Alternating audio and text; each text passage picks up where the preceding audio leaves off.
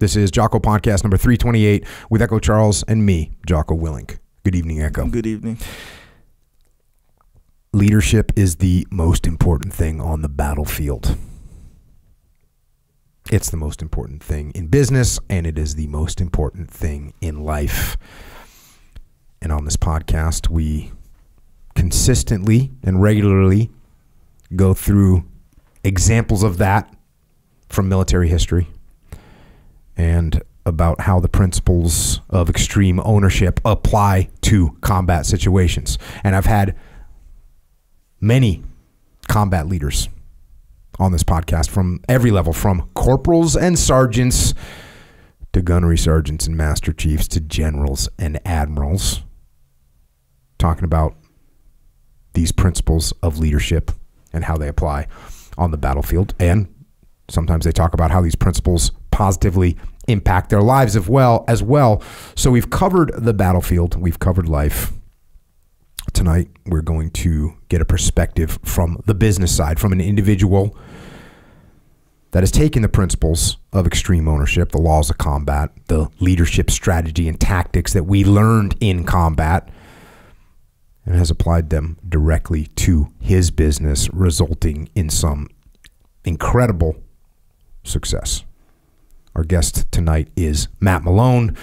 He's the CEO and owner of Groundworks, which is a nationwide construction company that provides foundation repair, basement waterproofing, crawl space encapsulation, and concrete lifting, and a host of other services that helps keep Americans' foundations dry and safe and serviceable. It's a company that's ranked number 1,047 on the Inc. 5000 in 2021, grew by 461% in 3 years, has over 20 brands under its umbrella, still growing, and that growth is based on leadership. And that leadership starts with the CEO, Matt. Matt, thanks for coming on. Thank you, Jocko. An honor to be here. Let's start at the beginning. Let's start at where you started. Yes, sir. Tell us about growing up. Well, I grew up in a town not too dissimilar to this one, not as pretty, Norfolk, Virginia. Come on, man. Come on, man. Norfolk's pretty place. I looked out the window at last night or this morning, overlooking the little harbor there. It's like, man, I see the big Navy vessels, but it doesn't quite look the same as my hometown. But a lot of similarities, a lot of differences. But so I grew up in Norfolk, Virginia. For those that don't know, it's it's part of the East Coast Command for the SEALs. It's the world's largest Navy base, I think. A lot of shipbuilding there as well. I'm a Navy brat, so my dad was enlisted in the Navy. He made his way there from Texas. So he was born in Denison, Texas, a classic story that you probably see a lot. Tough childhood. He said, I'm going to go join the Navy and see the world. And he did. He was enlisted E5. But he spent 4 years in the Navy, 2 years in the Guard. But it brought him to Norfolk, as you can imagine. There he met my mom. And she too was a Navy brat. So my grandfather, he was chief warrant officer. So he's 20 years plus. So he served. He was actually in the Pacific Theater for the most of his career. Yeah, he was injured in kamikaze attack, and he's got some great stories. Now he's no longer with. He was on. Well, I only know in the Atlantic he was on. His first ship was the Brooklyn, the USS Brooklyn.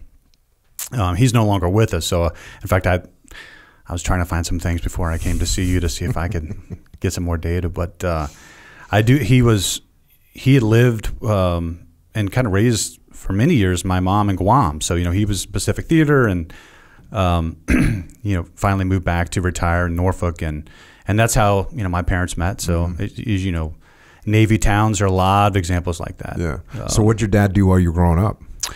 It's funny, in the Navy, so he's a Texas guy, tough life, ran away, frankly, to get some freedom. In the Navy, he was involved with computers of all things, which back in the day, that was think what was that, like a calculator? It was like he would have these big tape type things that he would chug around, and that was the skill that he learned in the Navy. And then he went to work for, as this kind of new technology rolled out in the banking world, so he would oversee the computers at a couple local regional banks. Now, when I was a kid, I went on a field trip. So this might be 1977 or something like that. I was young.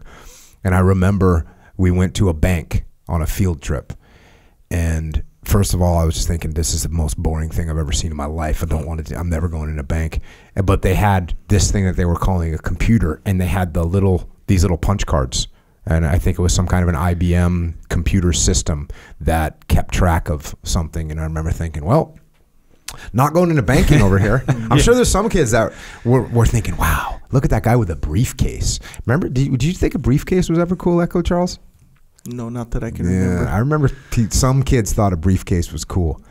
I wasn't one of those kids. So think going into a big room now with stacks and stacks of machinery, and they had to take these tapes down every night and move them for security to a different location. It wasn't like you talk computers today, it's coding and all these kind of glamorous things. It was the opposite of that. So he would manage a store as the tapes would store the data from the transaction, I guess, from the customers during the day, and make sure they're protected. Really didn't know what he did. But I, too, knew that I never wanted to do that. But, as a kid, you just I would just say that my parents, just great people. We grew up, as you can imagine, fairly poor. So we lived in a 1,200 square foot house with one bathroom. I have a brother, but never knew it, frankly, never knew what wealth really was. I just knew that my parents loved me and just got after it. My mom was a telephone operator. Echo doesn't even know what that is, but they don't have those anymore. I'm laughing because that statement about we didn't have much money, but we didn't really know it. So both my parents were school teachers. We didn't have much money, and I knew it. I remember we had like a car. We had one car for a while. We had one car. It was a Chevette scooter, a beige Chevette scooter with no air conditioning, and that had like a crappy AM radio. And we would get into that thing in the summertime to go drive to see the grandparents. 3 kids in the back of the tiniest car. So when people are like, oh, I was poor, but we didn't know it. But I knew it. I knew it, man. I was like, I'm getting out of this joint when I can. I'm having flashbacks. So we had a similar. We had a Rabbit. Remember these Volkswagen Rabbit? Yeah. A 2-door, not 4-door. And so my dad was from Texas. Occasionally we'd make the long drive from Virginia to Texas. No AC. Oh my God. We had pictures of the 4 of us in this thing, and it was good times. Good times. And of course, I mean, I don't want to make it sound too bad. When you have a car, you're not doing good. too bad, That's exactly right? And we always had food, so thanks to my mom and dad and the teachers union that they got paid, and we ate. We got to eat all the time. But yeah, as far as not knowing you're poor, let me rephrase that. I knew we didn't have much money. That much I knew. I knew we weren't getting a new bicycle. Right. We might get a used bicycle. We might get we always had some fun around Christmas time. The saying in my family was it's going to be a lean Christmas, which had been inherited, I guess, from my mom's dad, who would say the same thing. It's going to be a lean Christmas. That's all we'd hear about. So whatever dreams you had for Santa, go count on it. Yeah. Well, look, Echo would appreciate this, being from Hawaii. Look, the big meal sometimes during the week was Spam. Now, back east, that wasn't a thing. My mom grew up in Guam for many years, right? So, we'll fire up some Spam and put it in a crock pot. And then I'm like, what? So the running joke when I realized that Spam really wasn't real meat is my mom, she signed me up for the Spam of the Month Club. And I had a sweet shirt that said Spam on it. And I would get this letter every month. So, again, it took me a while to realize, hey, you guys don't eat Spam at your house? So anyway. But so grew up in Norfolk, good parents, normal childhood. I actually, going to elementary school, I went, this was when crosstown busing was a thing. I don't know if they have that here in California, but back in the day, we would have crosstown busing in Norfolk. So I grew up in a place called Ocean View, I don't know if you remember that. I don't know if you were stationed back in the... I was stationed. I remember where Ocean View is. It's a little sketchy. We'll talk about that later maybe. But crosstown busing was a big deal. So in first grade, Mom would walk me out to the bus stop, 45, 50-minute drive on the bus to a school, Young Park Elementary. It's literally in the middle of a project, and they would crosstown bus. And so that lasted for a couple of years, and Mom had enough of it. So she said, hey, we're going to find the money to send. She had, of course, I have her brother, parish, and we're going to send the boys to a Catholic school, because Catholic schools are cheaper than private schools, but great educations, good educations. And so we ended up going to this little private school, and she was so pleased. I think it was like $2,000, but for them it was real money, right? And so. Now it kind of changed the course of my life, and fast forward a few years. So we grew up there, and then went to high school. When you say that it changed the course of your life, you can't just throw that out there and then just say, "Hey, we're moving on." Well, what? Just the focus on education? Yeah. So the focus on discipline, I think, is an important aspect of a Catholic education. Now, I literally had nuns that were teaching us, right? So you have some discipline that's instilled in that. Again, we're not Catholic either, right? So did you have to say that you were Catholic to get in there? No. Okay. They allow non-Catholics to get in. Okay. And so, but I certainly believe in the morality that they teach. Now I would literally have to go. We went to mass every week, and I couldn't participate, right? So literally for me, it was like. I just go and sit, and I always remember it's nice and cool in the church. Were they still doing in Latin? Oh no, not at this point. No, not at this point. How long ago was Latin services? Am I crazy? No, because they used to talk about that. Because I thought they did Latin up until fairly recently. The 70s or 60s.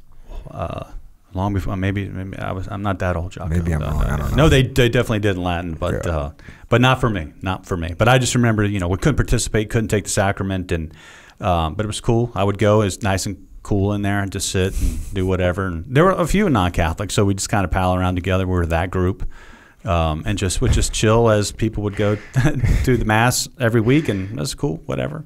But how it changed my life is, a good curriculum, a good focus on discipline and education, and candidly, a good moral compass was delivered weekly, right? I'm not talking about mass here. I'm just talking about, how they went about their education, right? Look, if you look at today, there's a boom in Catholic education, given what's going on in education around the country. And so, it was an important part of my kind of upbringing, even though I wasn't Catholic. It was an important part of my upbringing. And then how long were you in that Catholic school for? Well, I went third grade on through high school. Oh, all the way through high school? Yeah. So different schools, but still in the Catholic system. So all these little teeny Catholic elementary schools would feed up to the one high school they had in town. At this time, it was called Norfolk Catholic High. And so my brother and I went there. And so my dad passed away when I was 14, so I was a freshman. It was tough. How'd that happen? Well, he again grew up in Texas without a lot of medical care, and what they think was he had rheumatic fever when he was a child, and likely he never got medical attention till it was probably too late. So he literally wore glasses because the fever burnt his retinas, right? So remember, he was born in the late 50s. And in Texas, not in a big city. He was born in Denison, Texas, and literally lived on a cattle farm, right? So different mindset about healthcare and treating things aggressively. So he's got 103 temperature, he'll be all right. Just lay down, here's some water, we'll be fine. But he ultimately wasn't fine. So he had kidney failure a couple years prior, so he was on dialysis for that, and. He would literally go on walks every morning to kind of keep in shape, and he was thin, not built like me. He was thin, and would go on these walks. And one day he just didn't come back. The police come to the house, and we're about to go to school. My brother and I, and my brother, he's a couple years older, and he would drive us to school. And the cops literally we lived in a court, drove through the court, and I remember we're just kind of sitting there. I was getting a drink of water from the faucet, and I made some smart-ass comment like, "Oh, they're coming to get this guy Roger Baker over here." Again, rough neighborhood, candidly. So a lot of guys, the police would come by all the time. And so he pulled right in front of the house, and I said something else smart to my brother, like, "Oh, what'd you do?" And so he comes to the door, and he brings my dad's wallet. And he said, "One of you guys needs to come with me." And so my brother was the oldest, and so he went. He went with the police officer, and I was there alone in that house, and that's just a very strange. I mean, when you're a child, I was 14, just turned 14, just entering in high school as a freshman, and I called my mom, and she came home, and went to the hospital, and he was gone. So at an early age, when that happens, you have one or two things, right? You can either hide within yourself, or you can step up and try to be more of a man around the house. And my mom, she's old school in the sense that she was very dependent on my dad. She turned into, we called her Tawanda after that. Like, she's tried to be strong and do things that she needed to do, take care of her boys, and she did. But I had to become, in my mind, more the man of the house and manage the finances and other things like that, because she wasn't great with that. And so the interesting thing is she couldn't afford to send us to this school now, Norfolk Catholic. And I didn't know this for a few years, but the school came to her and said, "Hey, listen, if you can pay for one of your son, as a child, my brother, then Matt can go for free." Big deal, right? So that's how I was able to go to high school, is that that school stepped up and allowed two knuckleheads to go to the school, and when I couldn't really afford it, or my mom couldn't afford it. And I found out many years later, but my wife Sarah and I have we've given a lot of money back to the school, and we've endowed a few scholarships for athletes to go to the school. And it's just more than the colleges I went to. That was kind of the greatest act of kindness that set me on a course to be an entrepreneur and a businessman today. And so I love that place, and Sarah and I continue to get back to it. But so high school, aside from that, pretty typical existence. I played sports, not great like you guys. I played football and basketball, marginal at football, all conference. I think I made all state one time, but not great. I remember junior year, it's about you getting ready to go to college. And look, to be fair, I was complete knucklehead. Might have had a 2.2 GPA. So your grades were not great? No, the grades are not great. Were you just not studying? No. Just didn't care? I don't really think I brought a book home. And and I have... I factually did not bring a book home. That I think I did not bring a book home. Well, I mean, you have kids and some sons. So I have two sons now, and I would be appalled if that were the case for my son. So, and looking back, it's like, God, what a knucklehead. So my mom worked all the time. I was a latchkey kid. I saw her, right before bed, and that was it, because she had to work. And so I remember going to a guidance counselor back in the day, and the guidance counselor literally said, "Hey, you might want to think about a career in the shipyards." And I'm like, "Oh, what do you mean?" Mom says I need to go to college. She's like, "Yeah, but Mom hasn't seen your grades. You're not getting into college," the lady said. And Norfolk is a home to a bunch of shipyards, right? And so, and nothing wrong with working in the shipyards, and I'll cover that in a little bit. But she was like, "You need to go work. Think about that as a profession, right?" So I go home. That was not a good conversation with Mom.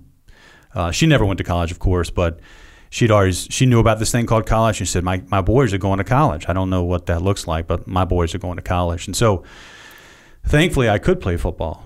Now, I should say that, lightly. I could play football, was smart enough to kind of talk my way and play my way into college, but D3. So D3, Jocko played at D1, so he's legit. But D3, I joke around, it's like 13th grade.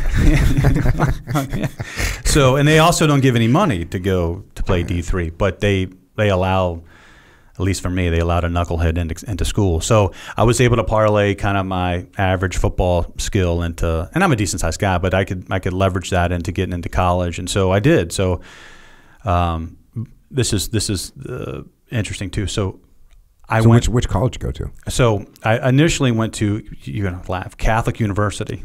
So mind you, here's a guy. I'm Episcopalian, like, and so imagine all my career has been educational, milking the system.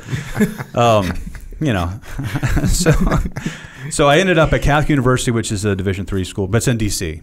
And so I played football there, but quickly, boom, blew out my knee. Oof. Yeah, right. And I remember, I'm not going to that shipyard. I can't go back, right? So so my mind had to turn the brain on. I remember. What year was this in college that you blew your knee? So I graduated high school in 90, so this is 91. And so did you play a season or did you? No, never saw the field. How'd you blow? Were you blow your knee practicing? Or? Yeah. Okay. Yeah. And look, I had a couple looks from service academies, and of course that was never going to happen given my grades. But but it was the only way I could really get an opportunity to go to college, and so I went to Catholic, blew out my knee, but because of my fear, I decided, okay, there's this thing called a brain. You might want to turn that on. You're looking back and you say, oh, this is what I said. Do you actually remember a moment in time when you said, okay, I'm gonna need to apply myself academically? 100%. Okay, so that actually, because I look at my people, I was like, hey, when did this happen? When was this moment? And I've always, for the most part, had more gradual sort of realizations of what's happening in the world, right, including for myself. But that's why I'm asking. They're like, did you have a specific, like, all right, literally, because it's a binary event, right? So you blow out your knee, you can't walk. I was literally in the hospital, like Southeast DC, not the greatest kind of hospital that you want to be in. And I literally in that bed, I said, I'm not going back. I'm not meaning Catholic, but I'm not going back to Norfolk. I'm not going to go back.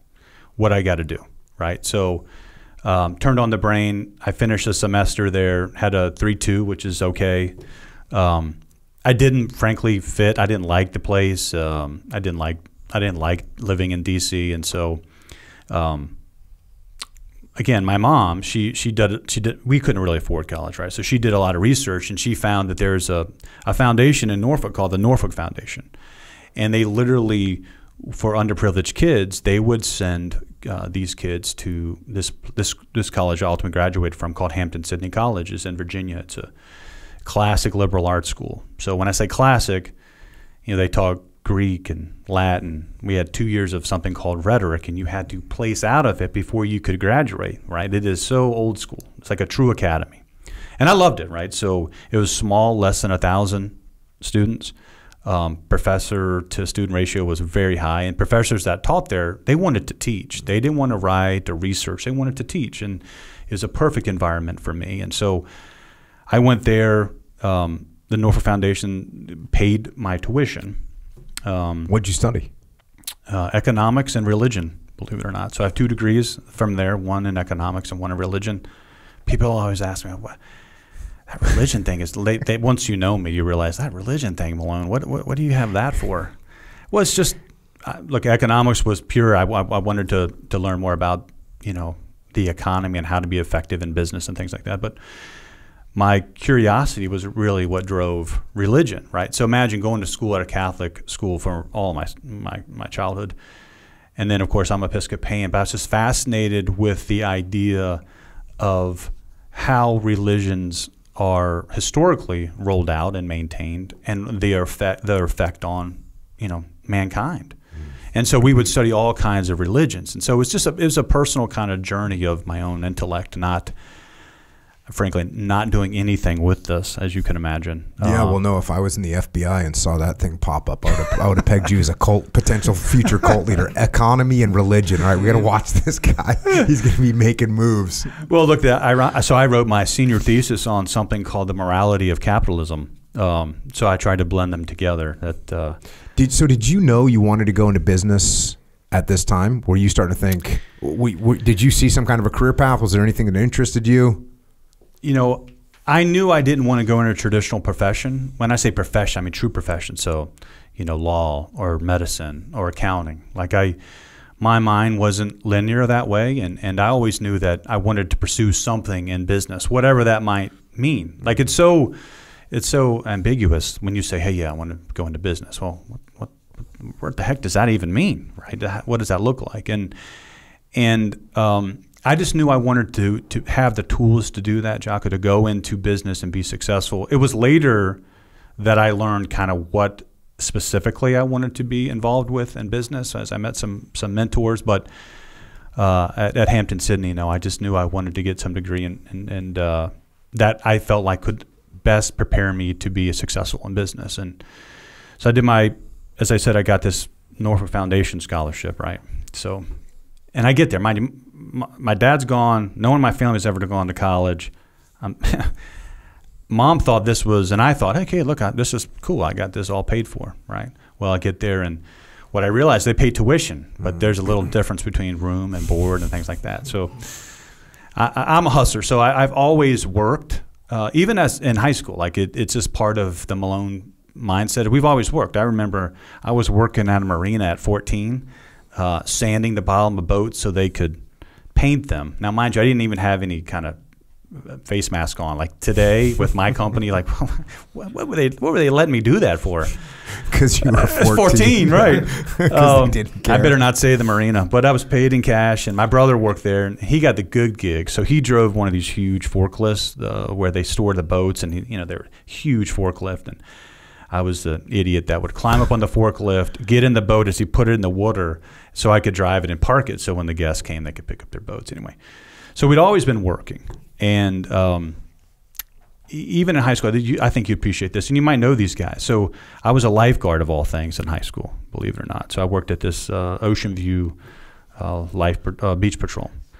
And a good gig. Paid a lot more than marina. Didn't have to work as hard. You can kind of work out and have some fun. You're not breathing lead paint. Right down your throat as I look at it. Now, people always joke, hey, were you there for the ladies and stuff? It's like, I don't think you've really been to Ocean View, bro. There's really no ladies there. It's a pretty rough place. We used to work at this place called, there are a couple beaches there in Norfolk, and we worked at this place called City Beach. And City, there's a big development now, it's replaced it, but City was kind of way down at the end of the bay. And that's where you could get the hotels you could get for the hour, right? And hookers on the corners and stuff like that. And they only let the big guys go down there to City, and we called it, of course, Shitty. We're going to go hit Shitty. What I love, though, is we had rescue boards. And so we basically surfed all day because the clientele didn't roll. And mind you, surfing out in Norfolk is very different than here. But, it is. But we felt cool, Jocko. Come on. So, it's okay. Well, you get there, you get on duty at 10, and clients don't really show up at that beach until about 3. So we kind of screwed around. Well, there's a couple characters that you meet during being a lifeguard, right? So you have the quintessential guy that's his profession. The dude that's like, you would call him dude. His name was Jed. He was 40 years old. You're like, okay, I don't want to be that guy. But we had a few guys that went to that went to college at Old Dominion, and that were just working there for the summer, making good money. And I never forget this one guy. He was a workout maniac. So he was a wrestler at Old Dominion. And our lifeguard stands are about 10 feet tall, and he used to hang off these things and do pull-ups. And then he would do one-handed pull-ups. He'd grab his hand and complete legit. And I was in high school. This was cool to me, right? So on his I'm way out of high school. It's still cool to me. Like, man, my fat ass can't do that. That's pretty cool. So on the lunch breaks, though, this guy he wouldn't go on lunch. He would literally jump on the beach, take off his lifeguard gear, and dig holes. He'd take out a military shovel and dig holes as deep as he could, as fast as he could, for an hour, and then fill them in. That's lunch break was an hour, and I remember asking him, I said, what do you, I mean, I love it, but what are you doing? So he says, I want to be a SEAL. I said, huh? What's a SEAL, right? And so at City Beach, it's right across a jetty from at the amphib base there, right? And so you'd see copters out there dropping people, and I didn't think they were SEALs, but they'd drop, divers in or whatever. And because I was so busy down there at that beach, I could just sit there with my binocs and watch. You see them swimming back, right? They just swim back, and you say, man, these guys are out there a long time. And he would say, well, those are probably SEALs. And then he came in one day and gave me a book, Rogue Warrior, the classic, right?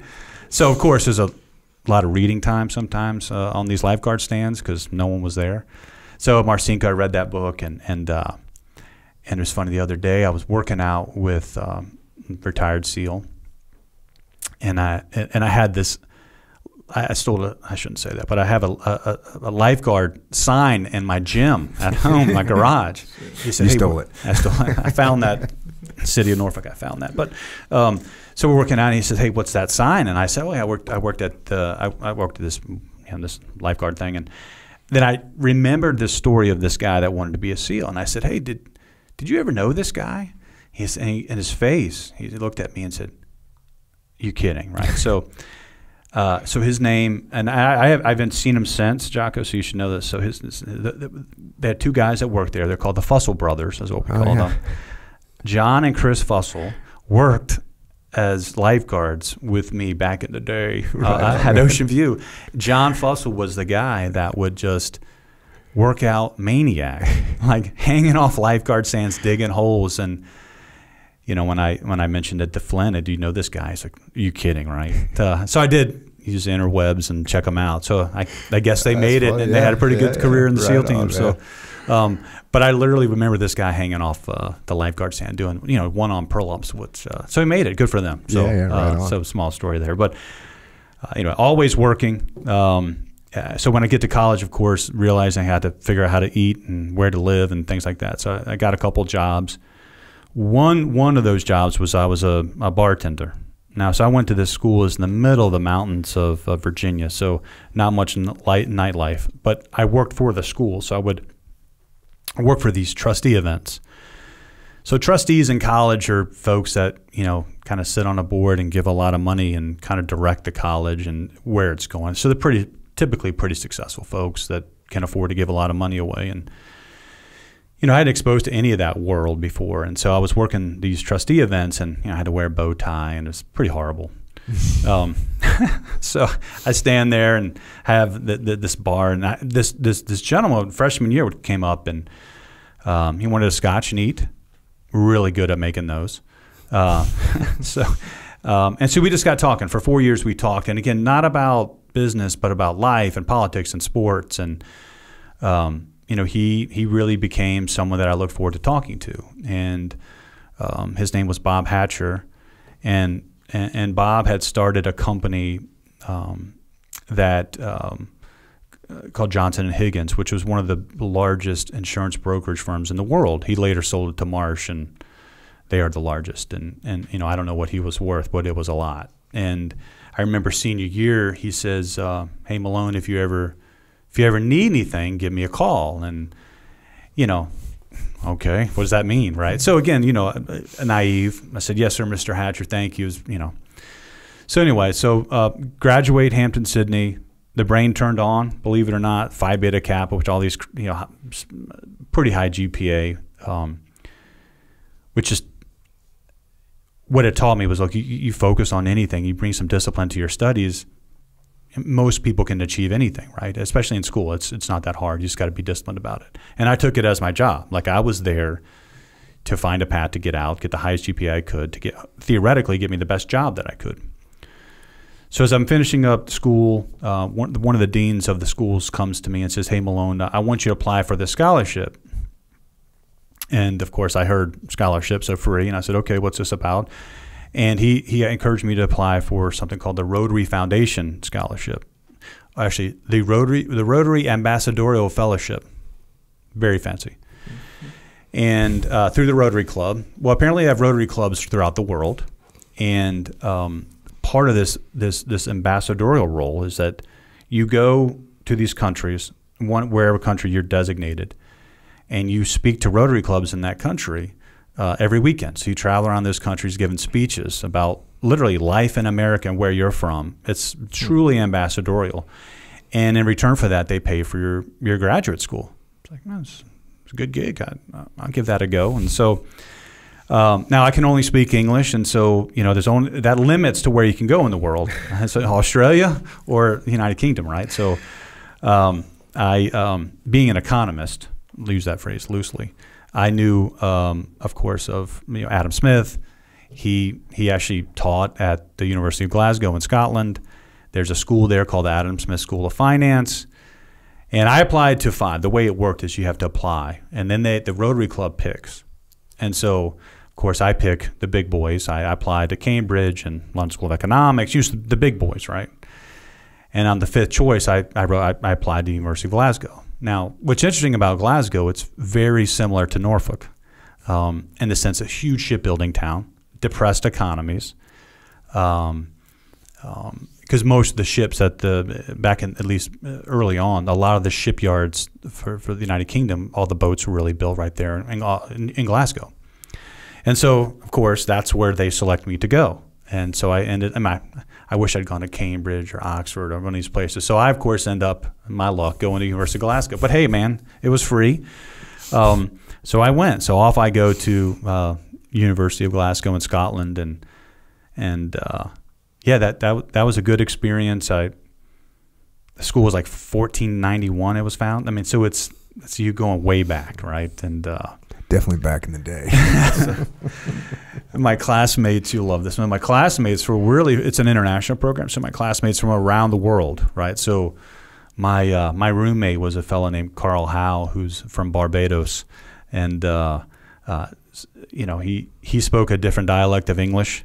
And then, I don't know if you've been to Glasgow, but Glaswegian, obviously English, but their accent are so thick. So imagine, I got this dude from Barbados, me, and all these Glaswegians. It's like they're all speaking the same language, but they ain't barely speaking the same.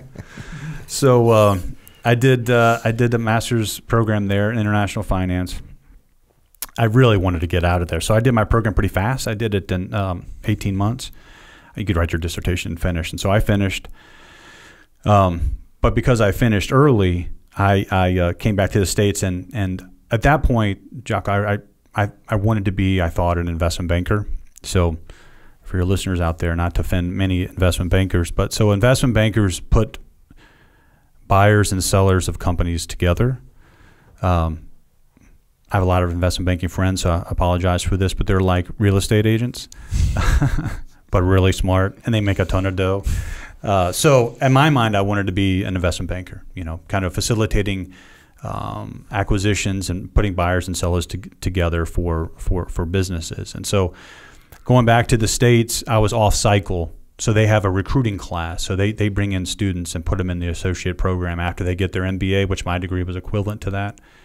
And so I was kind of 6-7 months early for that program. And so they said, hey, just come back when we recruit for the program, because it's kind of a couple-year program. You got to get a slot, and you'll go through the program. And so I called Bob because I didn't have a job, and I said, hey, Mr. Hatcher, guess who? And he says, hey, Malone, what? So I wrote this dissertation on derivatives in graduate school, and so I went to work briefly for this insurance company, and I literally wrote what's called exogenous risk models, where I would invertly correlate commodity prices and self-insurance levels. It's very technical, very boring, but well, we both seen Trading Places, so we kind of know there you go. Same thing. Yep, same thing. You're right. So I literally would build these models. You got here. I literally was building these models. So a lot of big companies are self-insured. Some companies have massive exposure to their earnings based on a commodity price of something. So like take Reynolds Metals, for example. So Reynolds Metals, their earnings are probably driven by the commodity price of aluminum. Well, if you're self-insured to some level and aluminum prices go through the roof, you had taken more and more risk. So we kind of wrote these and developed these models of derivative products that as the commodity price of, in this case, aluminum would go up, your insurance would kick in, so your self-insurance would go down. So it allowed the company to have less risk.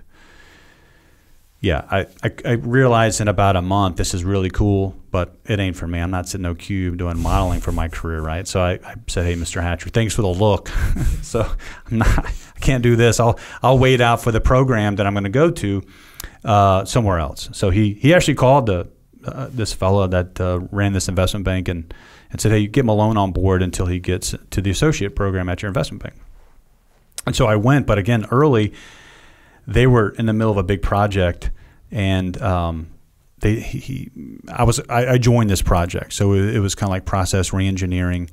But this is at a new company that you're working at. Yes. So I left Johnson Higgins and went to, it's called Wheat First Butcher Sing. It's no longer there. Someone bought it. Wachovia, I think, bought it. But imagine clearing trades. Again, very, very exciting stuff, right? So imagine how broker-dealers clear trades, literally clear trades. Equity trades are cleared, but also, municipal bond trades, how the technology works and how the process is, and the regulation around clearing those trades, and how these systems have to work together to do that. And they had started clearing trades for a bunch of different mom and pop broker dealers and some big ones. And so, think about it from a business standpoint. They were bringing in all different types of people to do businesses to do trades. So if the three of us start our own broker dealer, we would hire them. They do all our back end stuff. Mm-hmm. As big as the big guys on the street. First Clearing Corp was the name of it, where they would do their work too. Well, anyway, I got into this project to figure out how to make that more of a business and things like that. Again, just waiting out to get to the investment banking. But I actually started to fall in love with the operational component of what we were building. And, I actually made the decision to decide not to go into investment banking at that point. And the consulting firm that was kind of leading that project, strategy consulting firm called Ernst & Young at the time, they hired me to work with them on doing these types of projects, and so I joined them. So I kind of left the guys hanging there in investment banking, but it's the right choice for me. I didn't want to be transactional, if that makes sense. I didn't want to be a middleman. I just didn't want to be in the middle. I wanted to be building things, and I thought giving input and value to what I was doing. And so fast forward. Joined Ernst & Young. They said, hey, you can go to New York or San Francisco, and that's where they had their offices. And so I went to San Francisco. I'm not a big fan of New York, and I've been there one time, to be fair. So when I interviewed for the job with Mr. Hatcher, they had this big skyrise down in New York, right? So you go, and they had what's called an executive dining room, okay? And they all wore white shirts and ties. It's like on the 40th floor, some big high rise, and I was going through this executive dining hall, and it's when I knew I didn't want to have an executive dining hall, right? So anyway, and I hated New York, so we moved to San Francisco. I moved to San Francisco and started my career there. And candidly, one of the biggest mentors that I met in my life shortly thereafter was a guy that was the COO of the NASDAQ stock market, a guy named Pat Campbell, also served Air Force, but he kind of took me under his wing. And at the time, the NASDAQ was on a buying binge. They were trying to buy up stock exchanges, and they bought the American Stock Exchange, which is really an option exchange. And I worked for him as Ernst & Young doing what's called post-merger integration, PMI, so merging these two companies together. And it was fun. Putting two companies together, understanding how that works. Frankly, we do that now at Groundwork, so that was a good learning process for me. And then a few years later, not even a few years later, maybe 18 months later, I got this call from my friend Bob Hatcher. He says, "Hey Malone, I want you to go meet a guy." And I said, "Yes, sir, Mr. Hatcher, whatever you want. This guy's, he's really helped me." And so I'm living in San Francisco, and he says, "Hey, I need you to go to San Diego. Go meet him in San Diego." Are you communicating with him on a regular basis? Never. No. He's just reaching out to you. Yeah. So you just made such a good impression over pouring him scotch over those years. Whatever gigs you did for him, you did a good job, built a good relationship with him, and he liked you. I think so. I think he identified with he just loved scrappy grinders. I mean, to be fair, that's what it was. I think he saw himself in me. And when you see the like-minded young guys, you want to help. Mm-hmm. And I think this was this is his way of helping. Now, mind you, his way of helping was just a little push and a little nod. Like, he didn't make it happen, although in some cases he did. But he didn't, he was there to help push and prod. And look, it changed the course of my life. This one guy, where I was tending bar in some college to try to pay my way, and changed the trajectory of my whole life. And anyway, so he calls, Jocko. He calls. Of course, I'd never been to San Diego. San Diego's good to me. Like, I've been here a couple of times, and big things happen when I get here. So I hop on the flight from San Francisco, and this was probably in '97. Technology. We don't have smartphones, right? I was going to meet a guy, right? So I get in the yellow cab, no Uber at that time, and I give the driver the address, and we're scooting along, and he's like, "Are you sure this is the address?" I'm like, "Yeah, this is the address." I checked to see, yeah, this is the address. So 5 minutes later, he's like, mind you, I have a suit on, right? I'm meeting a guy. He says, "Hey, bro, you sure this is the address?" And I'm like, "Well, it's the only address I have. Why do you keep saying that?" He says, "Well, you're going to San Diego Zoo." I said, "Fucking Bob just punked me." That's literally what I thought. It's okay. I said, "Well, look, this is the only address I have, so I'm going to continue on." So we went to the San Diego Zoo, and I got out, and this is in the evening times, about 5 o'clock, and people were leaving, but there was a little side thing that they were having this event for, and they had, partitioned it off. So I go there, and I meet the guy I'm interviewing with. His name is Marvin Bush, and Marvin is the son of 41 and the brother of 43. And he owned a hedge fund and a private equity fund back in D.C. And Bob and he were friends. And the way I understand the story, that Marvin was at a party with him, and Bob was an investor, by the way, in his firm called Winston Partners. And Marvin was saying, "Look, I really need a young, scrappy guy to come join my team." Boom. And Bob says, "Hey, I got a guy." So I go to San Diego. Of course, I meet Marvin in San Diego, and boom, got the job. And this was in the late '90s when. So think about this. So private equity at the time. So private equity, for your listeners. So private equity is a unique category in the sense of it's an alternative investment category.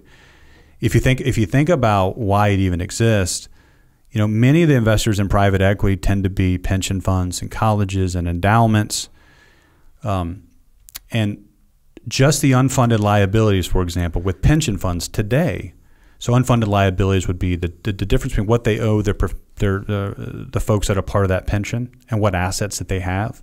There's always a big delta. They always have to pay out more than they have because the cost of medical and whatever they're paying from a pension standpoint is higher than what they have. So they have to invest that money. They invest that money in a lot of different vehicles, including public markets, but also private vehicles, alternative vehicles, of which private equity is an alternative vehicle. Like, if you were to look today, it's striking that the unfunded liabilities for pension funds in the United States is something like $3.8 trillion. So they're trying to make this up. How are they making this up? They're making it up through hedge funds and private equity, where they get an outsized return vis-a-vis the public markets or vis-a-vis, bonds. And so the growth that you've seen in private equity, when I joined this private equity firm that Marvin was running, so this would be 98, 99. The number of private equity firms at that time were under 1,000. If you were to look at it today, there's somewhere around 4,000 private equity firms, and they manage $5.8 trillion. So back when I joined this private equity firm, there was a category, but it was kind of new. But I knew I wanted to be in it. And by the way, so private equity and venture capital, same category, but different kind of investment focus. Growth capital is different than buyout, things like that. Well, Winston was a buyout shop and a micro cap buyout shop, which meant that they focused on companies sub $50 million in total enterprise value. And he was looking to add an analyst, an associate to that team. And Bob mentioned you need to go hire this guy. So moved back to just outside of Washington, D.C. And mind you, look, this is kind of surreal for me, right? So went to college, flying around with NASDAQ to buy stock exchanges. That's weird.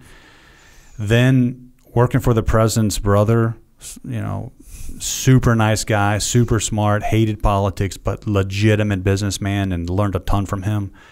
I get to this office and outside of DC in McLean. I thought, bro, I made it. This is the pinnacle, man. Like, I grew up in Ocean View, so couldn't afford to go anything. And so you're here, and it's very surreal. And I remember maybe 3 or 4 months into the job, and I had my main job, my own office, which is a big deal. Marvin walks in, and he sits down just like this. And he kind of sits back, and he says, Maddie, like he called me Maddie. Don't call me that. Well, maybe you can because you're a monster. But he says, Maddie, do you trust me? What do you think I said? Yep. I said, no. Oh, dang. I said, no, I don't even know you. And that was a turning point in my career in the sense that, so that's why I was there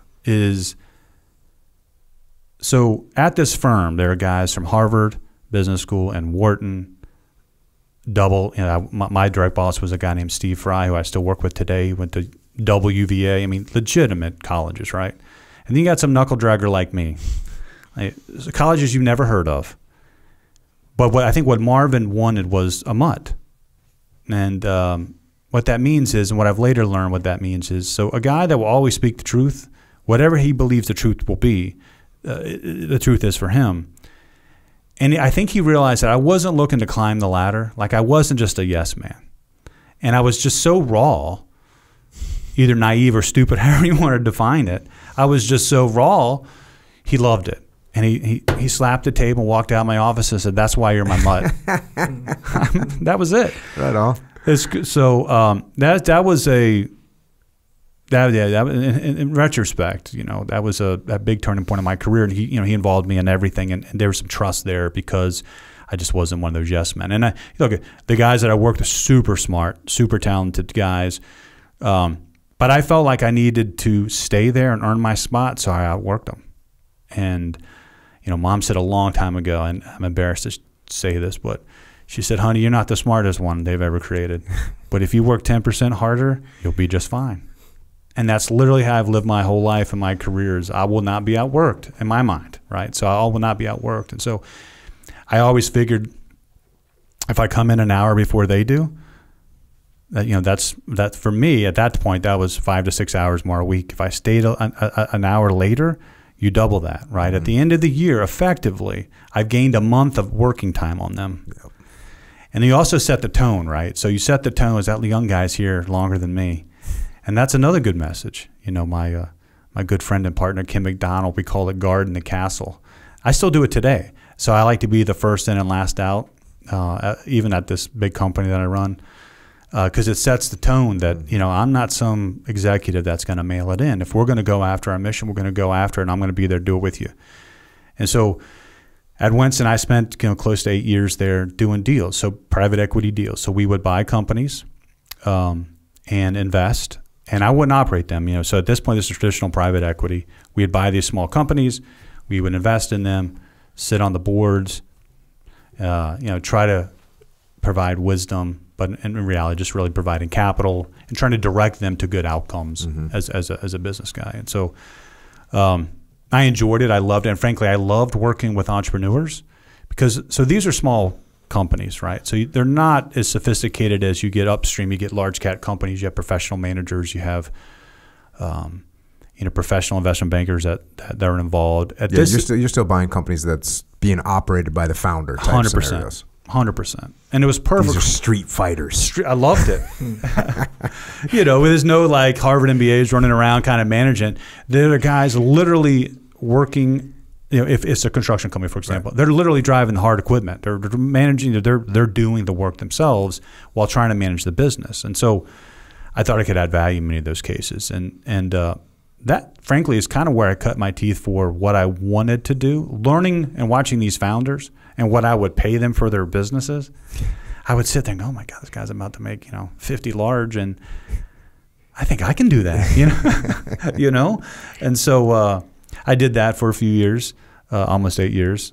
Great team, great Marvin and I. He's he took a chance on me when he didn't need to. Jocko, and that guy, he comes from a great family, but this guy also, he burned the midnight oil and worked hard, and it was a pleasure working for him. But he comes in one day and says, hey, Matty, you might want to get your CV together. This is, CV is fancy for resume. And I was like, oh, man, something big's going on, or I just got fired. I'm not sure which. And it turned out he had a partner, and they were separating the firm. Talk about, partnerships sometimes don't last forever. And so they were going to separate the firm. Never forget this. So I get up out of my sweet office and I walk down the hall to Marvin. And I said, hey, Marv, I think I'm going to go. I think, you don't want to be part of a firm that's kind of in disarray. Mm-hmm. And I said, I think I'm going to go try something else. And he says, Matt, I knew you'd come down here. And literally, I ended up a couple days later meeting with a guy named Ray Hunt in Dallas. So Ray Hunt at the time was Fortune 50, which means he's one of the 50th richest fellas on the planet. He owned a big oil business, but he also owned his own big alternative investment group. When you got that kind of money, you invest your own money, right? So he had a team of folks that did all alternative investments, so from real estate to venture capital to leverage buyout. And I joined his leverage buyout team and was offered the opportunity. So look, all their offices were in Dallas, and I was given the opportunity to open their first office outside of Dallas, which is a big deal. I was going to build my own team, lead my own deals. And so, I got to pick Atlanta or Charlotte to do that. And I opened my office for Hunt Private Equity in Charlotte, North Carolina, and did some cool deals. It was fun. Again, think about the progression here of Marvin to Ray. I mean, these are some, players, as they say, right? So fast forward a few years. This was in 08, 09. The world's going badly. Oh yeah. So how'd that all work out? Well, we had at that time we only had 3 active portfolio companies. We just started actively investing, and all 3 of those were my companies. And there was kind of this decision to make about what are we going to do with these companies if things go really bad? How are we going to support them? Things like that. And mind you, Hunt, although very wealthy, he has other interests, in particular energy. And running an energy company takes a lot of capital. And so my harebrained idea was I was going to buy the portfolio from Mr. Hunt. And so I went down there and I offered to buy the portfolio, and he agreed. And how'd you structure that deal? So 3 active portfolio companies. So I knew the enterprise values of all of them. And mind you, look, I didn't have the money to do it. That's why I'm asking you how you structured that deal. You talk about hustling. You'd love this, Jocko. So I got him to agree to the deal, right? What was going to be. So total enterprise, put them all together, what the total purchase price would be, what the return looked like for him. We would take these portfolio companies into a new fund. Now, then once he said yes, I was running around trying to raise the money for said investment vehicle to buy this portfolio. Got it. So you did a little raise. Attempted to do a little raise. I was going to say, because this is what, 2008, 2009? Yeah. So you weren't raising much, bro. Well, the ironic thing is I found the firms to back me. We were going to pull it off. But the companies that we had invested in were performing so well. Literally, these are kind of recession-proof businesses that a billionaire says, no, I'm deciding not to sell these companies. That's what he does. And so he didn't. We weren't able to pull off that transaction. And mind you, I didn't have any money. So I've spent. So he reneged a little bit. I gotta be careful here. That's a harsh thing to say. He made a different decision. He decided he was going to keep them. Yes, sir. Got it. Yes, sir.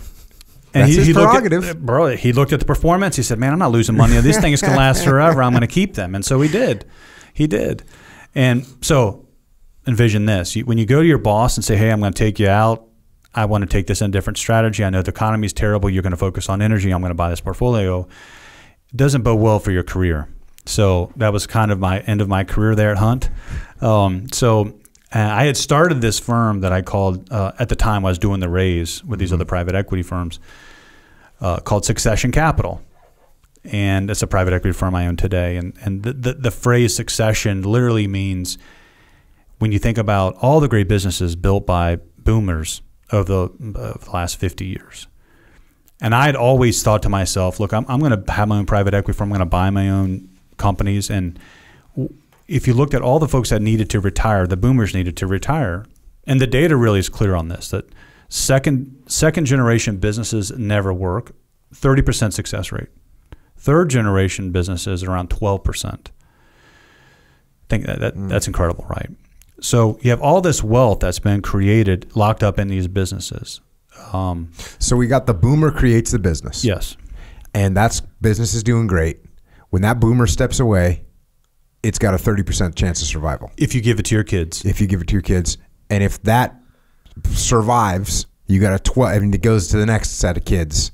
This is 12%. Just classic. We see this over and over again, right? Right. Like, well, look, they don't work to get it. Yeah. They never struggle. They never went through everything that's required to get it, right? So, hey, man, if daddy gives you a business and you just show up. The business starts interfering with my golf game. It's just not happening. Exactly. So that was kind of my mindset. It's like you have all this pent-up value in these companies, smaller companies, and that I would just go and buy them and allow that owner to monetize their life's work. Mm-hmm. And some of this, you probably recognize this. So some of the smart business owners, they know they're not giving it to their kids. Yeah. We see it every day today in some of the businesses that I buy. Not that they're bad kids, but they're not going to run a business. They're not going to run a business. Yep. And the owner, the person that built it, they want the money to live whatever lifestyle they have left. They don't want the company to slowly pay them out. Because think about this. How would a kid buy a business? Yeah. Well, only way to do it is that the company that they were given finances that exit for the parents. Well, you can't fly around the world enjoying life if that's how it's done. Mm-hmm. And so my pitch to some of these owners was, hey, look, Succession will buy you, allow you to monetize that great build, and then go live your life and do your thing. And so that notion was always in my mind. After doing private equity at that point for 15 years or 13 years or something like that, it was always in my mind. And then the event at Hunt kind of catapulted that right into existence. And I formed it. I was going to put these 3 portfolio companies in there, and then I ran around, spent I don't know, $150,000 of my own money trying to get this thing off the ground. And of course that's all zeroed out at that point because we couldn't buy the portfolio. And so here I am in Charlotte. I had enough money to kind of keep me plugging away for maybe a year, 15 months. My goal was to try to find a company. Mm-hmm. That's what I was going to do. So you're still sitting on the money that you raised? No. Okay, no, so you didn't do that. We never closed. Never closed. Got it. We turned the purchase agreement twice. That's a tough one. It's a tough one, man. Like, oh, God. Yeah. Anyway, hey, good lesson. Never go against a billionaire, Jocko. I've done that twice in my career, and I've definitely lost twice. So I'm a slow learner sometimes, I guess. So I'm sitting there in Charlotte trying to find businesses. And the problem, Charlotte's a great city. The problem with Charlotte, though, it's full of commercial bankers and investment bankers that all are looking for little businesses they can buy so they can, and they might have lifestyle businesses, right? So it's pretty competitive to find a business in that market. As I'm looking for businesses, I had a friend, Jimmy Flowers, that we had bought one piece of real estate, Jocko, so Wachovia was melting down at this point. So this was like during the Great Recession, right? Mm-hmm. So Wachovia was... So what year are we talking? 08, 09. Okay. God. Rough. Brutal. Rough. So I tried to make it run the portfolio. Got nothing. I really can't really get a job. I could get a job. I just refused to get a job. I'm going to make a run at this. Mm-hmm. So I'm looking at myself going... You married at this point? Yeah. You got kids? Yeah. My son, Aiden Malone, is... Okay. Yeah. It's not fun. Yeah. Because, you can just get away with anything. When you're single, no kids, you're like, hey, cool. I'll sleep, I'll sleep in the van. It's all good. We can make it work. Well, when you got the wife and kids. The phrase, burn the boats? Yeah. Yeah, man, that was it. Like, I was not going to lose. Now, I didn't have a path to, where that was going. Yeah. I've had that discussion. I had that discussion with my wife, and I've told people about this. You got to figure out what your minimum standard is, and you got to figure out what your wife's minimum standard is. And I had the conversation with my wife a few times where I was saying, look, if this doesn't work, I'm good with living in our RV, and we're going to travel up and down the coast of California, and I'm going to surf, and we're going to hang out. We're going to go to a bunch of different jiu-jitsu schools, and we'll live off my Navy retirement. And I'm good with that. I need to check if you're good with that. And she's like, oh, it sounds good. It sounds like fun. I'll get to see you more. And I was like, okay, cool. You got to figure out what that minimum standard is going to be. Because if the minimum standard is, hey, I at least need a house, or I at least need a house, with 3 bedrooms or 4, what's the minimum standard? You got to have that conversation sometimes. And I gave this advice on the academy the other day. Someone was asking about, I'm going through this transition period. How do I address it with my wife? And I said, look, you're going to take risk, not just with you, but it's with your wife. Figure out what the minimum standard is and then make your decisions. And that you have your minimum standard is a lot lower when you're a solo dude, right? You're flying like there's no minimum. I really didn't even have a minimum standard as a person, right? As an individual, I had no minimum standard. I could survive literally Couch with nothing. surfing. Yeah. We'll get it done. Yeah. But figure out what that minimum standard is. So you had your wife, you had kids. So my wife, was Sarah, your wife okay with living in a van down by the river? She would have been. Yeah. That's what I'm talking about. She ride or die. Best thing that ever happened to me. So right Sarah's is all in. She's always been all in. You need that when it looks from now. You look back and say, oh yeah, easy life, right? Because I've been pretty successful today, but bro, back in the day, it was not always this rosy. And her being 100% supportive tells you everything you need to know. When things are hitting, everything's great. It's easy to have a relationship, right? Mm-hmm. But when things are bad and you don't know, and we had some money, we weren't living on the street, but it was running out fast. Lean Christmas. I'm bringing out the spam. Hey mom, what's that recipe?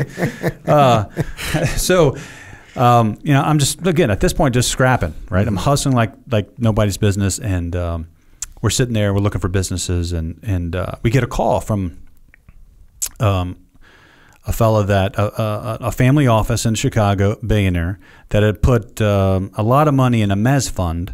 So a mezz fund, for your listeners, is you got traditional equity where you put in your money, you don't get a kind of dividend or annual return, you get the upside and the gain. Debt, of course, is your traditional debt where you have to pay some kind of interest on it. Mezz is in between, where you have a mezzanine strip or mezz debt where you get an elevated dividend, so it's higher than a bank. The risk is higher too, but you pay more than a bank. You'd have to charge a bank, or a bank would charge you. But you also get a little bit of equity upside. It's popular in real estate. So he calls my friend Jimmy, gets the thing and says the call and says, hey, yeah, we're good. They knew Jimmy and they said, hey, look, we have this mezz investment in this fund. And they're holding this thing at cost, which this thing would be this big building in Charlotte. It was a big construction project that they had. And if you're in 2009 and 2008, if you're holding something at cost, you're lying. because they're saying, hey, look, you put $10 million into this. We're telling you it's still worth 10. So the guy calls and says, hey, Flowers, it ain't worth 10. So Flowers says, hey, Malone, let's go check this out. So we hop in the truck. We drive to this building. We look, it's a 109-unit building, and it's literally empty. It's literally like empty. residential units? Multi-family residential condo development. Mm-hmm. So we're looking at each other, and of course, we're scrappers. Like, well, how do we monetize this? Yeah, you're looking at that thing. You're looking at that thing like it's a hamburger, son. I don't know much about real estate, but I do now. So we looked, and Jamie said, well, we just get a fee. We can help this guy. And I said, no, we're gonna do something different. So I called a guy that I knew in town. That is the project done? Done. Oh, worst case scenario, right? So if it's in construction, you kind of delay it a little bit so that you can finish it and sell at an optimal price as the economy recovers. Right. This came online. The average square foot cost of this building was likely 3x overvalued. So if you're buying a condo in Charlotte at this point and you're paying this price, you're a fool. It's 3x too expensive. Which means, by the way, your mezz debt and your equity probably worth nothing. So we do this work and we call the guys back and say, hey, listen, we're gonna come see you tomorrow. Now, mind you, I'm broke again. We're flying coach to Charlotte, back of the bus, right next to the Lav, and we're getting up there. And I put this big proposal together, and so we get up there, and our pitch was simply this: hey, look, I had met the guy that night. I called the banker that I knew, who actually was banking the deal from a senior perspective, and he controlled the debt. And he shared with me, hey, we're sellers of this debt. And I offered him on the phone a number. Mind you, I didn't have the money to do it, but I said, okay, I'll pay you this for it. He said, we're done. I said, we're good. I said, okay. So next day I'm on the plane going up to see these billionaires, and our pitch was simply this. Your mezz is worth zero. The good news is that we're going to buy this note, we'll capitalize a little more, and we'll buy this asset. Here's what your return will be. You give me 18 months to sell off this, reprice the asset, and you give me some runway to start marketing this building, you're going to make a great return. Caveat being, we're going to share profits. I'll do all the work. I'll literally sell the units myself with my partner, Jimmy, at that time. And they agreed. Now, mind you, like, I didn't know anything about real estate at this time as a PE guy, but I could learn pretty fast. And no offense, it's not that complicated, right? So we got after it. So our first big project at Succession was really a real estate project. So we disposed of all those assets, made a lot of money, and second lesson from a billionaire.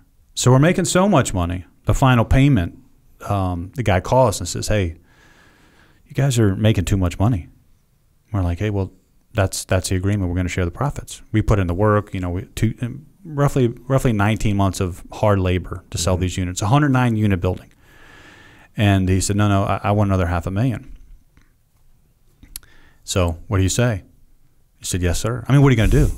He literally said, look, I'll tie you up in court for 5 years. You'll never see that money. I'm like, okay, well, there you go. So another lesson, hard lesson. But we did that, and that frankly helped me capitalize Succession and allowed me to kind of push our model to where it is today. I knew I didn't want to be in the real estate game, although we have a real estate division today, income producing properties. We have about 30 income producing properties today. It's a great business. Jimmy Flowers, my partner, runs the real estate component of that. But my passion is operating companies, and so now having a little bit of capital. And no lean Christmas, at least that year. I found a company. So ultimately, found a company back in Norfolk that was called Petrochem Recovery. I bought this business from the Fenska family, super family. It was the environmental services space. So think anything that can't go in a water treatment facility or a landfill, this company would clean up and dispose of. Great family, great business. I don't know anything about that either. But literally, I wanted to cut my teeth on being a true operator. So I bought the company, 23 employees, literally 1,000 square foot office. Mind you, so think about this. I'm flying around in private planes, working with some of the biggest guys in the world.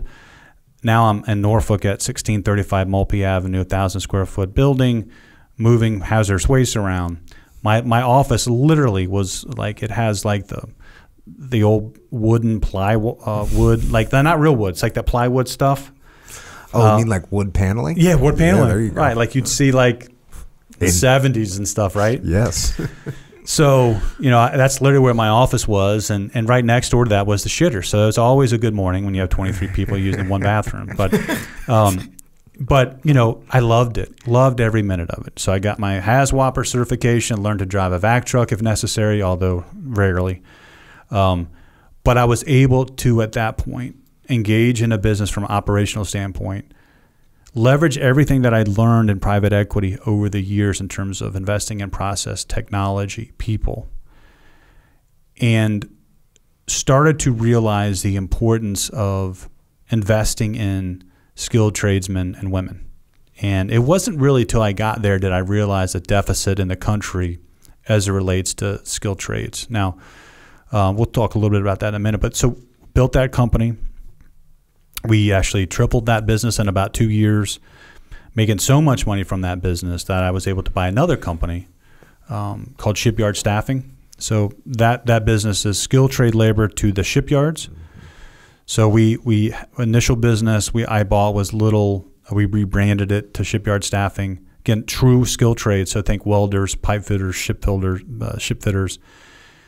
Great men and women. So this company would provide temporary skilled labor to the shipyards as they would build boats. For your listeners out there, like when you build a Navy vessel, there's a lot of peak demand for labor at certain points of the construction. And so what companies like ours would do, provide that peak labor to allow them to continue on production and do it in a more efficient manner. So bought that business, built it. We opened up, we had an office in Norfolk, Newport News, where they build all the aircraft carriers, as you know. We opened up in Jacksonville, Florida, another Navy base. We opened up here in San Diego. The last time I was in San Diego, I signed a lease for a property down the road. So it's been good to me. And then Bremerton, which is near Seattle. Mm-hmm. That business, again, for me, it really showed me that the deficit of skilled tradesmen and women in this country is a problem for not only my business, but for the country. So the average age of a welder for us was like 54. Think about that for one second. Like, if you think about how this country is going to protect itself and build and repair just our warships and our aging workforce, what are we going to do in 10 years? It's a real national security issue that no one really talks about. I think we could talk a lot about this, but the push for college of the last 20, 30 years. I mean, if you look at the stats, I think since 1990, college enrollment's up 60%. Cost adjusted for inflation is up like 300%.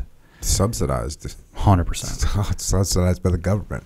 They're making loans just like the mortgage crash. They're making loans to people that aren't necessarily going to be able to pay those loans back, because you go to college for 4 years and it costs $380,000, and the job that you get with your degree when you leave that school is a $32,000 or $38,000 a year job. That's what's happening. So it's a disaster. And there's an impending cliff here. And I know you feel strongly about bringing manufacturing back to the United States. If we don't start building skilled trades, men and women in this country, there will be a colossal collapse. Think about everything we do, like all these great high-tech companies and everything they do. Well, someone's got to run the electrician lines there, or the gas lines there, or build those skyscrapers, or whatever it might be. The blue-collar skilled trade men and women in this country have been forgotten. And it really came to roost for me as we started building out shipyard staffing, because the age really scared me, right? And so, that's crazy. Look, our strategy there, pretty simple. So I got a secret clearance there. So I through my company, my idea was to provide skilled trade labor to, true U.S. Navy shipyards and nuclear vessels. So I could pay my guys more, we could grow our business, and that's what we did. So we grew that business, we quadrupled that business and pretty fast, which is great. We opened up, as you know, a bunch of new offices. And I thought, hey man, I'm building some great value in these portfolio companies. I'm having fun. And then I met a guy that kind of changed the course of my career as we got into groundwork. So a friend of mine calls and says, hey, listen, I'm building this software company, and I'd like to pitch you on the idea. I mean, you and some other guys. Mm-hmm. And I went to college with this guy, and I say, bro, I'm never going to invest with you. You're one of those guys. A good guy, but never going to put my money behind him. And plus, what do I know about software? I'm a blue-collar investor. I like to invest in companies that actually do things, manufacture things or service things or those types of things. And so I go, because I know him, we're friends, so I go to this big fancy, conference room, and I walk in, and there's a guy sitting next to me, and he's a tax accountant. And I'm like, hey, bro, what are you doing here? He said, what do you mean? I said, you ain't got no money? Wait. And he says, yeah, I know. He told me to come and fill the seats. He's putting on a show. I'm like, that's why I'm here. And I whispered to him, I said, well, who's the dude with the money? Is there anyone here? We're just looking at each other. Is he practicing? It's supposed to be some guy named Matt. So he looks across the table, and there's a guy there, a guy named Jesse Waltz, and he was the guy, one of the guys that had real money in the room. And so we listened to the pitch, whatever. But the tax guy is also his tax guy, and he says to Jesse, "Hey, you and Matt need to have dinner tonight." So we have dinner. And Jesse owned a couple companies. One company was a software company, and we're having dinner, and he's telling me about the software business. It's like a CRM, a ERP combo for this industry that's around foundation repair, waterproofing, crawl space encapsulation. I like to refer to it as water management and displacement. Check. Consumers don't know what that means, but in the investment world, that's what we call it. And he's talking about the software business, right? And I'm literally thinking, I got to get out of here. This is ridiculous. And no offense, look, Virginia Beach is not the hub for software development. What's so funny, Jocko? Yes, I understand completely. So I'm thinking, okay, this can't be a world-class company. But as he continues to talk, he discloses that the aggregate revenue running through his software was over $800 million. I think, not his business, but the businesses that were using his. I was like, I better pay attention here. So as I sit there and listen and learn more about the industry, I literally had this crazy idea. So I go home that night and literally get on the internet and start searching to kind of size the industry. Because my mind was like, okay, he's doing $800 million. Again, no offense to anyone in Virginia Beach doing software, but I didn't think he could have 50% of the market, 20% of the market. I thought, okay, wow, he probably doesn't have 10% of the market. But this industry has kind of been forgotten, and there's no industry association for this specific industry. So mostly you have an association, windows, roofing. Yeah. You can size the size of the category. We couldn't do that here. So my idea was simply this. Look, I pitched him, and I put the proposal together that night. And I remember my wife, Sarah's like, you're just a crazy man. So I put this proposal together, Jocko, and it was simply this. I'll buy your software business. I'm sorry, I'll buy your service business. He owned a service business as well called JES. I'll buy that service business. You can capitalize your software business with the proceeds of the service business that I was going to buy. So he invented the software business to support his foundation business. And I said, look, I ain't going to buy that software business, but I'll buy the service business. You do your own thing, knock yourself out. So like at 4:30 in the morning, I'm about to send this thing. Of course, Sarah says, hey, you idiot, don't do that. She says that a lot. So I wait till like 7:30, truthfully, send this thing out. And the rest is history. I mean, so Jesse, we agreed to terms like kind of 3 or 4 months after that. And I bought this company called JES Foundation Repair in Virginia Beach. And they had, at that time, they had 3 offices, one in Manassas, which is effectively Washington, D.C., one in Richmond, one in Virginia Beach. And he had owned another business that, candidly, I think he bought right before I bought him to get some arb on the trade in Indiana called Indiana Foundation. So we started with these 4 locations, and aggregate revenue roughly $30 million, about 190 employees. In my mind, what I wanted to do was build a national foundation services business with this platform, because I had seen there was no national player. It was because there was no association. I couldn't find a national player.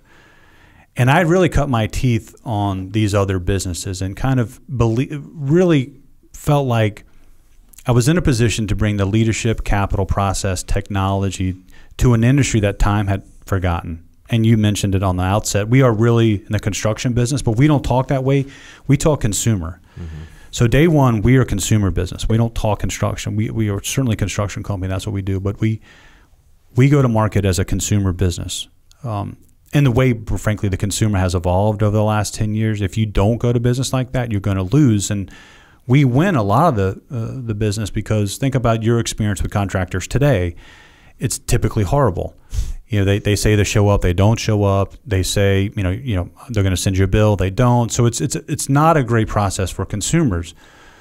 Our notion was simply, we're going to build a company that puts a consumer first, that builds a national business, but at the same time, build a unique skilled trades business that honors the men and women of this industry. Well, they can have a profession and not a job. And I learned that mindset through petrochem and shipyard staffing, and it's become it has become an obsession of mine to build businesses where we celebrate men and women that get it done, not just with their mind, but with their hands, because without them, this country falls apart.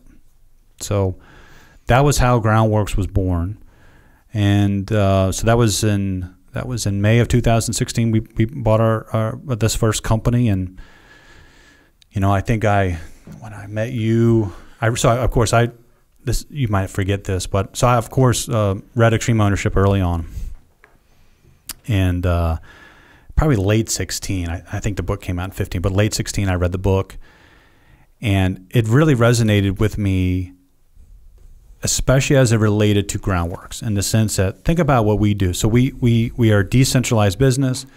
Our crews are 3-man crews. If we can get them trained on the laws of combat as you define them, and as we live them, you can empower a business to do remarkable things, right? And so we adopted this mindset of extreme ownership within the company, and I'll never forget. So early on, it was pretty. I had some struggles. So I bought a company I had to fix up a little bit, to be fair. And so I went to the muster in D.C., muster 03. What year was that? I think it was 18. Okay. And so I didn't share this, but look, every penny I had went in this company. I literally moved back in with Mom to buy this company with a wife and a child. So, yeah, so that was a lean Christmas. So you went back to the lean Christmas. And that's why your wife was like, don't send that freaking email, jackass. That's our money. That's right. So to make a run at this, we put everything in it. And I hear you talk quite a bit, but to be successful in anything, there has to be a degree of obsession. There's no plan B for us here. This is it. We're all in on this, and it has to work. And it will work because I'll put everything we have into making it work. And so we're cleaning up a few things that we needed to. We spent probably over $1 million of going back and doing jobs for consumers to do them correctly. Yeah. And the price tag for the musters, it's real. And so I was going to bring some of my leaders. And I have a partner. So this fellow, Jesse Waltz, invested back into the business with me. And he's a minority shareholder at the time. And I was like, I can't run this through the company because, he's not really happy with me at the moment anyway. Even though he's a minority guy, I wanted to keep him happy and respect him. So I tell the wife, hey, guess what? Is it okay if I spend X amount of dollars to go this muster? I'm going to bring these guys. And you can imagine the look. Yeah. You're like, what are you doing, right? So go to the muster. I bring 8 guys. One guy's one of my best friends, a guy named Tom Girardi, who doesn't work for me but is a huge fan of yours. And he was like, well, you got to go to these musters. I'm like, bro, you ever been to a muster? He said, no. And by the way, he played football at Harvard. So he's a bond trader. He ain't worried about living with mama. But he's like, Malone, I'll pay my own way. I said, yeah, you should pay my way. So we go to the muster. And candidly, and I say this internally with my guys. I was like, man, this is going to either be like some Tony Robbins bullshit. We're going to hug it out and sing Kumbaya and it'd be a waste of money. Or it's going to be the real deal. And it was the real deal. It was literally the real deal. And I said, I got to get me some of this. I got to figure out a way to weave the mindset and the cadence of what we talked about and all the laws into our business to empower this business to be as special as I want it to be. If you're going to make investments in people and you're gonna build a business where the profession is honored, you have to give them the tools in order to do it. You just can't. For example, Jocko, we can teach sales, we can teach production, but how do you teach leadership? How do you really teach it? And how do you measure its effect? And what's the return on investment on that? And that was, look, the way you did it, and Leif did it, the SEAL teams, and how you wrote about it. I said, well, there's no one on the planet that can do. I mean, if he can't do it for us, it can't be done, right? So I'm driving back from D.C. and I'm all jacked up.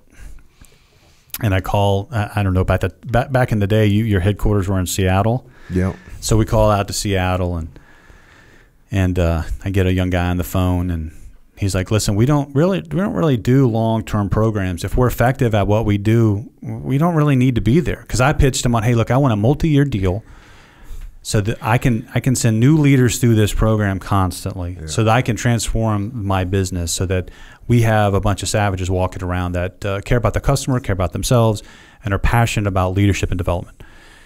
And so he said no initially. And then so we call back, say, look, I don't think I've explained myself very well. Here's kind of what we're looking for. And that interesting little backstory on that. That sort of is the failure on my part, because one of the things that I would tell the team at Echelon Front is I'd say, listen, I don't want to be like these consulting companies that go in and hang on, put their hooks in and claws in, and they're just going to milk a company for everything that they're worth. Listen, guys, if we're doing our job correctly, we're not there for 5 years. We're there for 6 months. We're there for a year. They understand these principles and they take them and run with them. What I didn't clarify is, hey, if we've got a company that's growing rapidly we may need to help them along the way. And that happened with other companies, and your company was one of the ones that it happened to, and it was happening to very fast. And so I had to kind of, I forget how it got back to me, but I remember rebriefing the team and saying, listen, if we have a client that's growing rapidly, we can train all their trainers, but they're still going to need people. They're just going to need support. I mean, when you're absorbing 2 or 3 companies a year that have 200 or 300 people each, they're probably going to need help. Yeah, we need to help them. So there's a little backstory there. Yeah, well, they certainly echoed your first sentiments right away. Like they said, no, and it makes sense. But we had to really explain. Look, it's not the same people going through the program, right. And candidly, at that time, we didn't have the bandwidth to have true trainers. We were saying, okay, we're going to hire the firm. We're going to send new leaders through the process. And look, our growth rate, we are acquiring businesses, and we wanted to make sure that those businesses, they keep their culture. We celebrate that culture. Our average brand at Groundworks is over 26 years old of the companies we buy. We buy businesses as small as $3 million, as large as 80. So they're big dichotomy in terms of the size of the businesses. And when we buy them, we would celebrate their culture, but we're going to bring them on to the Groundworks way of culture, which you can marry those two. 100%. And the way we married them was by leveraging extreme ownership as our culture. And so it empowers a given culture if they embrace these things, and they do. And so every acquisition now, we run an FTX for the partners that we've just brought on. I think we've run 16 of those now. All kind of senior level leadership go to musters. We're going to send 23 folks to Dallas. It's part of our leadership development training program at Groundworks, and we have.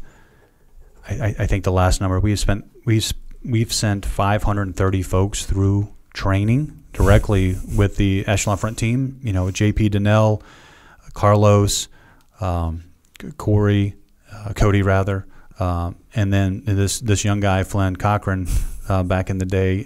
They would lead that process for us, and really, again, not to sound like a commercial, but they became part of the team. Like, JP knows my team, and he can relate the stories of our business and the construction component of our business in a way that ties it into extreme ownership and how it applies to our business every day. And that is how you really learn. And that's how it's absorbed. And so your team's done a really good job at that for us. Yeah, when you talk about merging, hey, this idea, these principles into some other company.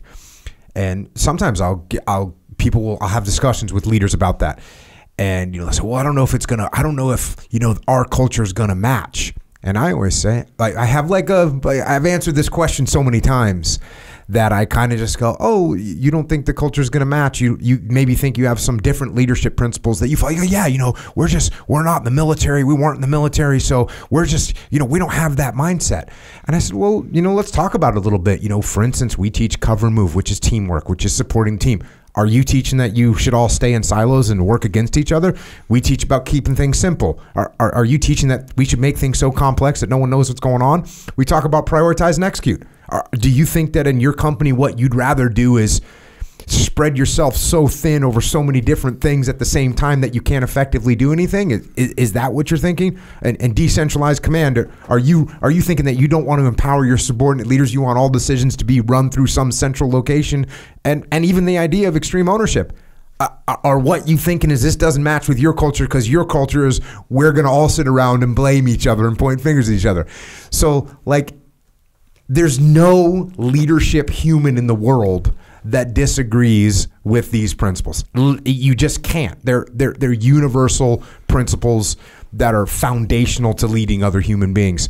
So the fact that you recognize that you saw, oh, I see this, and then the step that you're talking about that JP and the rest of the team that JP does well, but he's been working with you for a long time. We do this all the time. We do it with finance companies. We do it with manufacturing companies.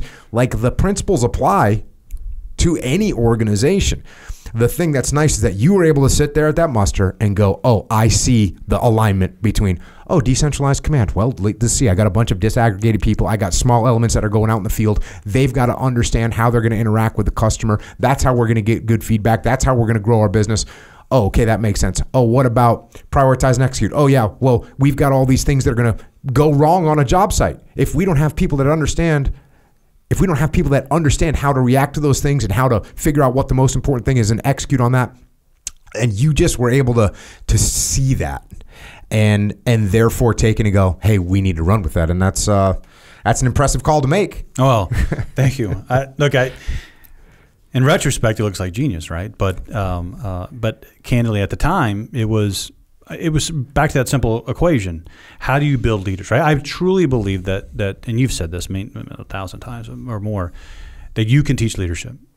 You can teach it, and you should teach it, and you should learn to be a student of leadership, right? And so, look, you've had so many war heroes on this podcast. I'm the opposite of that. I'm just a normal knuckle dragger, entrepreneur. But you don't have to be in the military to embrace these principles. If you lead anything in your life, these principles apply. And I'm, again, just a walking example of that. And my company is as well. And so what you've seen at Groundworks is the belief that if you unite people on a mission and you empower them and train them and believe in them, you can do the impossible. Part of the notion of Groundworks, and we've taken extreme ownership a little deeper than just the laws of combat. At our company, we have over 235 owners. So think about the decentralized business, right? So today, the business, again, north of 800 million, we have 49 locations. At each one of those locations, there's a general manager, a sales manager, production manager, and office manager. My managerial philosophy, before even reading the book, is pretty simple. I want to hire the best possible person I could possibly hire and afford. That does change over time, but you want to do that.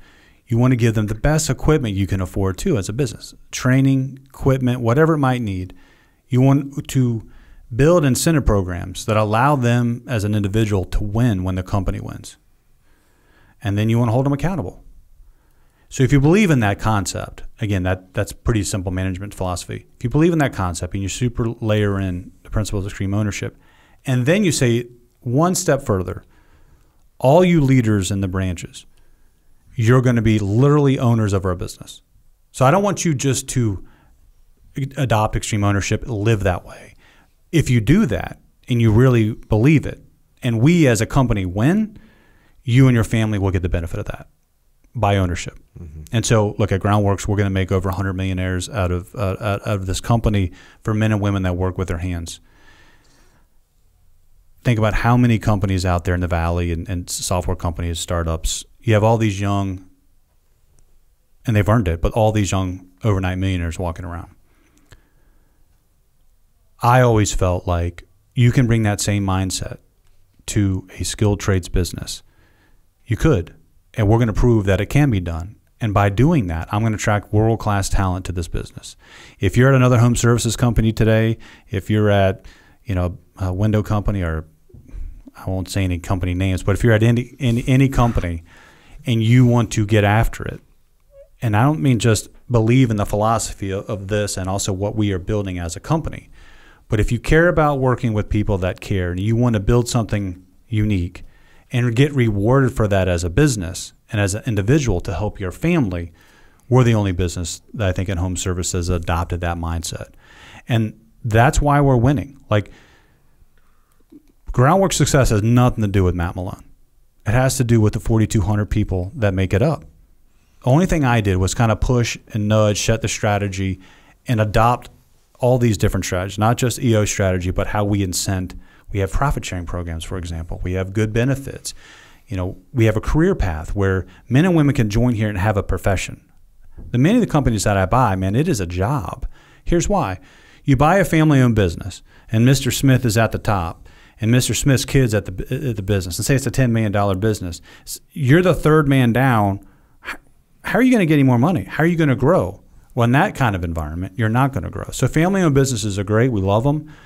But in our business, I want someone on our staff to take my job. They should.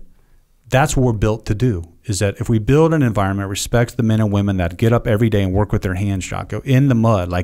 We have office in North Dakota and Fargo. These dudes are out there in 10 degrees. We got offices in Miami. It's 110 degrees out there some days. These guys get out there, protect consumers' greatest asset, their home. It's not sexy. It's hard work. But at our company, we can make it a profession and a livelihood that recruits the best possible talent in the world in home services to do something that's never been done. And it's a big dream, but it's not me. It's my team. The team is building it. And that's what's great about not only our company, but this country is that you can do that. You can do that here still. I mean, you're an entrepreneur. You know what I'm talking about. So EO has been a big, big part of our internal mindset and culture, and still is. Like, we have meetings. They're called Cover and Move.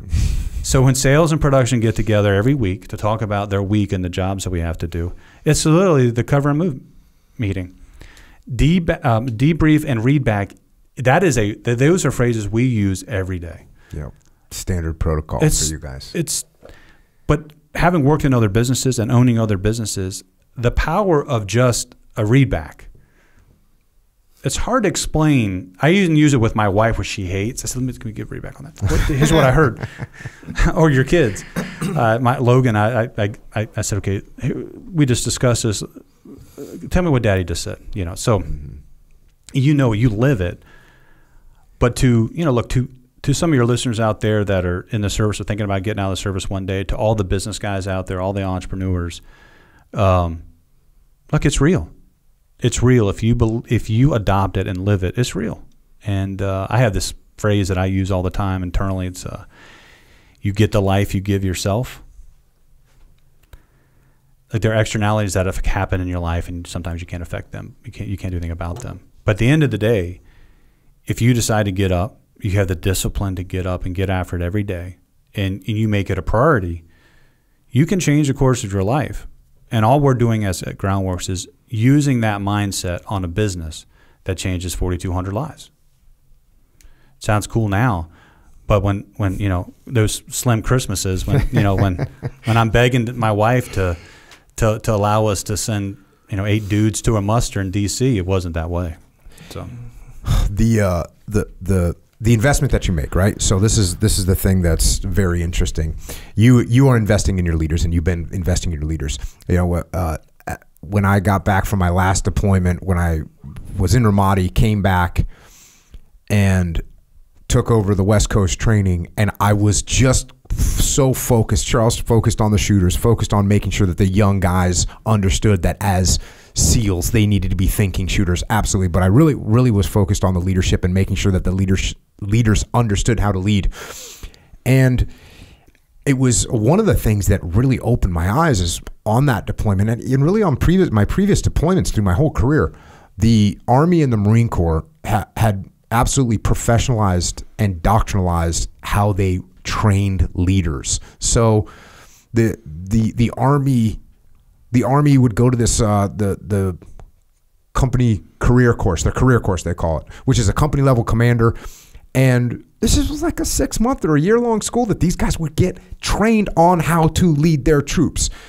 And they have that at every level, enlisted and officer, in the Army and in the Marine Corps. And in the SEAL teams, there was almost nothing. There was a little junior officer training course that was Leif ended up taking it over. When he took it over, it was, hey, this is where you're going to learn how to write evaluations. You're going to learn a little bit about writing Navy message traffic. It was, and you'd get some debriefs on some stuff, but you weren't going to actually learn any principles of leadership. And it was unbelievable that this was taking place. And I remember as I started to try and push this hard, I started going up my chain of command, and one of the things that I bring up the chain of command was Hamburger University. And Hamburger University, if you don't know, it's up in I think it's in Schaumburg, Illinois. But if you're going to run a McDonald's, you've got to go to this course, and it's like a 6-month school that you go to. And so I remember sitting down with my boss and saying, hey, have you heard of Hamburger University? He said, no, what's that? I said, it's if you're going to run a freaking McDonald's, you're going to go to a 6-month training course on how to lead a McDonald's where you flip burgers and fry French fries. And we've got guys that are going to go out and oversee combat operations and have lives at risk. And we give them, they don't go to any school. This is a problem. And part of the problem is because we're a victim of our own success. So, hey, hey, Jocko, you just went on deployment. You came back. You did a good job. You were in charge. Okay, so what we're doing is working. And hey, this other guy, Leifa, you did good. You got mentored and you got trained up. So that what we're doing, the on-the-job training works. And it does work sometimes. But it also fails sometimes. And so now we find this in every industry. Hey, we got Echo Charles here. He's a good salesman. In fact, he's our best salesman. Let's put him in charge of sales. Well, what does he know about leadership? He knows how to sell stuff. He doesn't know anything about leading. Oh, we got Echo Charles here. He's our best mechanic. Okay, great. What are we going to do? Let's put him in charge of all the mechanics. He's good at turning a wrench. He's not good at leadership. And we just throw him in there. And for some reason, people think that leadership is something you're just born with or that you know how to do intuitively. And it's just factually not true. So what we encourage and what you're actually doing is, oh, Echo, you're the best mechanic.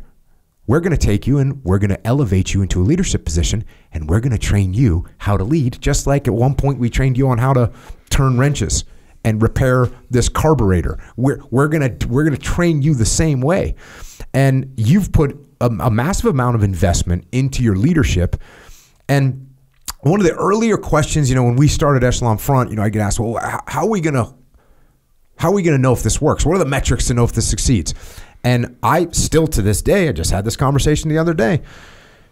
Whatever metric you're running at your company that means you are successful. So whether you're trying to cut the cost to produce, or you're trying to improve your time to produce, or you're trying to grow, or whatever metric you're looking at, if we do our job training your leaders, that metric, all those metrics that you're trying to improve on, they are all going to improve. That's what's going to happen. And that's where you say, hey, look, we actually we do some of these soft skill surveys now, and what do you think of your leadership? And that's good too. That's good feedback. It's good feedback to say, hey, the leadership has a better relationship with the troops. That's great. The troops think the leadership is more in tune with what they're thinking and what they're saying. Those are great things to do as well. But for me, where the rubber meets the road is, hey, we're trying to produce this widget in this amount of time, and now we're doing it. We're cutting our costs. We're getting it out. Our salespeople are doing better. That's how we measure leadership success, is what is the success of the company. So as you invest, you get that ROI, and that's what I love about seeing the success of your company and some of the other companies that we work with, that we get to see this incredible growth. And I started this whole thing off saying leadership is the most important thing on the battlefield in business and life. And to look at a company like yours where you are proving how that works and how important it is and how you can grow things and how you can have 4,200 employees. And I'd love to, if you were fishing for a compliment, say, no, but Matt, it all starts with you. Hey, it does. I'll give you a compliment. It does start with you. But let's face it.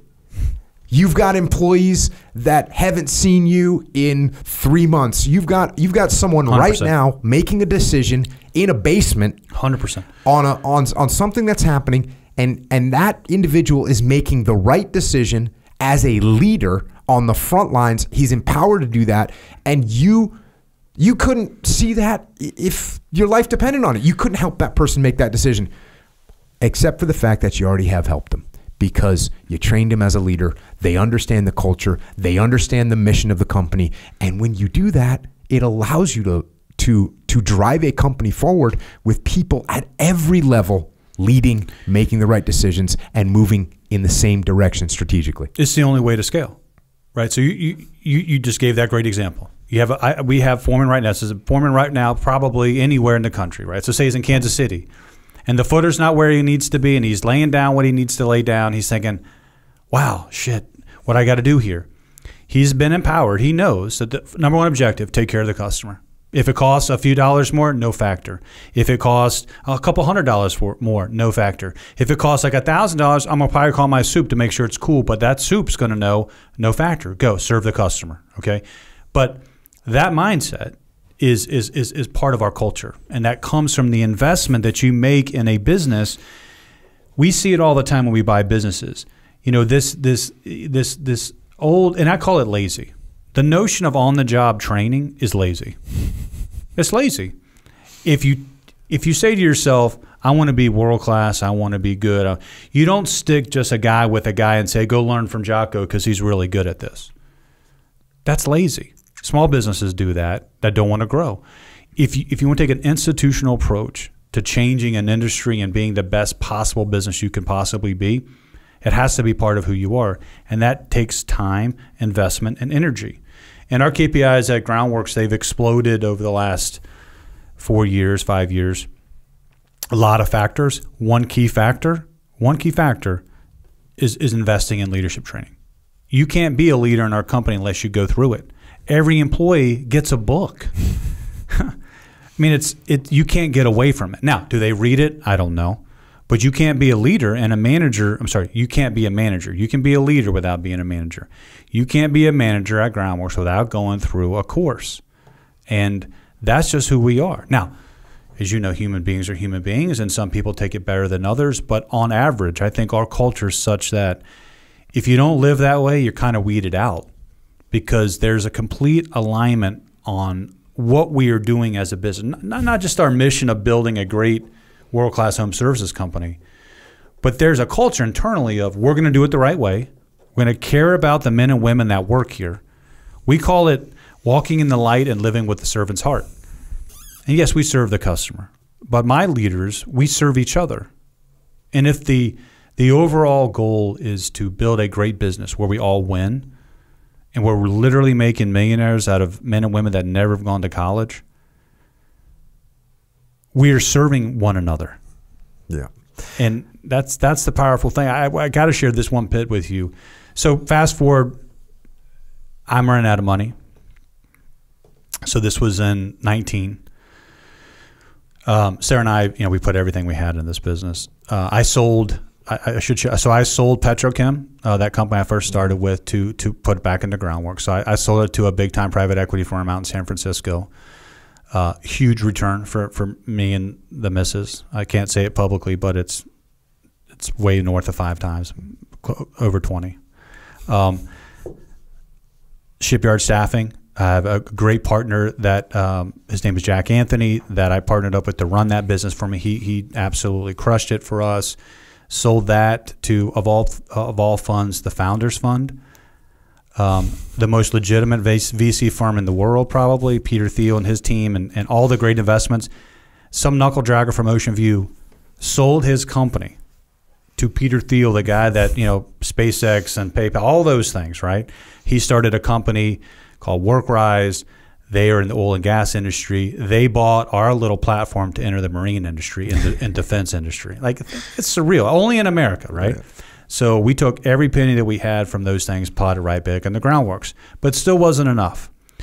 So in 19, we decided. Now I had outside investors. I had some friends and family, like folks that I've seen and been friends with.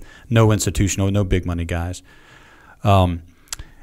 We wanted to continue this mission, and I had worked for 4 or 5 years developing relationships of companies to buy, some big ones. And so I finally had to bite the bullet and bring on a financial partner. So we are fortunate enough. I have a really good friend that is a great investment banker, John Nooner, for home services. And I literally saw him on a sunrise service on Easter. You love this. So he don't live in VB, but, I have this little guy, Logan, and, we can't take him to church on Easter Sunday because he's a madman. He'll just run around. So Sarah's like, hey, let's go to this sunrise service. Well, he'll just run off and surf or whatever he does. We're still going to be able to go to church, right? So he's running around, and we're at this sunrise service. And I look behind me. There's this guy, John Nooner, who I hadn't seen since college, by the way. I was his RA. One of the other jobs I had in college, I was an RA. It's terrible. Don't judge. It's not a good gig. But there's this guy, John Nooner. He said, hey, Malone, I've been following your company. So this was April of 19, and I say this is great timing because we need a financial partner. So we talked to 13 private equity firms, some of the greatest brands in the world, 13 offers, which, again, that's surreal, right? You build a company and you know the names of all these firms, right? So it's kind of like, whoa, it's pretty exciting. We took it down to 3 and ultimately picked 1. We picked a group called Cortec out of New York. They have a guy that is our chairman, a guy named David Schnadig, who is legitimate savage. So he's more aggressive than me. But they had great experience with Yeti, so they built Yeti. They were the private equity firm behind Yeti. You know, they took that thing from whatever 40 million to $1 billion, and it's public now. But they're really good at marketing. And I wanted to transform my business into a consumer marketing company. Yes, we do construction. Yes, I have the horsepower behind the scenes are men and women that do it with their hands. But how we win in the marketplace with consumers is being differentiated, so that when, like, it's the Amazon approach. When I'm coming to your house, you're going to get a text. It's going to show where my car is. It's going to say, hey, this guy's going to show up. Here's what he looks like. So you want to leverage technology and really leverage how we attack the consumer side of our business. And I thought they were good at that. And so we partnered up with them. And then, you know, COVID hit, right? So imagine, big investment, COVID, everyone is scared at this time, right? Thankfully at Groundworks, we were a essential business, which I love. So we have these shirts that we gave out called the Essentials. But I remember I had to get lawyers to give letters to every driver. So as we went down the road, you know, if they got stopped, they could put out this letter and say, look, we're essential. So we went to work. Yeah. And, you know, some parts of the country took COVID a lot different. I'll tell you this, my guys, was there COVID? Like, we just got after it. Now, the only thing we did cancel was the kickoff, of course, which you're part of that. But we just got after it. And which even crazier, so this group, Cortec, I had lined up 4 or 5 big deals, big companies to buy. And, you know, what we haven't talked about is, so the founders that I bought these companies, I call them the founders, made up some of the best men and women in the country. We've been very lucky. Our strategy is we buy the best brand in a given state. We expand from there, opening new offices. And as you look at the map today, you know, we're getting there. We're kind of really Southeast, Midwest, Mid-Atlantic. We're not West Coast. We're not Texas yet. We're not Pacific Northeast or New England. But we're a multi-billion-dollar business just in our current footprint. Well, I buy these businesses from these founders who were guys that started with nothing. They built these businesses, and we give them good money for their businesses, great money. Many of them, most of them, reinvest a little bit into Groundwork, so they're my partners, and they you know, they give me counts on things like that. So as we're building these businesses, buying these businesses, I needed to buy a few of these big ones, and you know, and I didn't see Cortec for many months. I think I've seen them 5 times since they've invested with us. And they've given us a lot of money. So we started on a buying binge, and I bought 4 of the best brands in the country. We do all our M&A in-house, so I do all the M&A with my team. Cortec allowed us to do that. They were exactly as I thought they would be. Part of the reason I picked them, going back to what we were talking about, the importance of investing in the ROI and leadership development and training, they completely bought off on that. It was most PE firms, some PE firms, you know, they're looking for every penny to go to the bottom line. Never, ever once have they said, don't do that, or why are you doing that? Because it's part of who we are in the magic sauce. Like, we've gone from 30 to 800. We'll cross $1 billion this year. You don't do that without investing in your people. And you can't do on-the-job training when you grow that fast. So when I say it's lazy, it's lazy in the sense that a small business can do that. Because Echo and I can go, and he'll teach me how to swing that wrench, and hopefully I'll be a good mechanic at some point. But you can't do that when you go from 190 people to 4,200, and you know, 360,000 in payroll. That was payroll when we first bought the company. I knew my wife and I could cover that maybe for a month or 2 if we had to. It's like 20 plus now.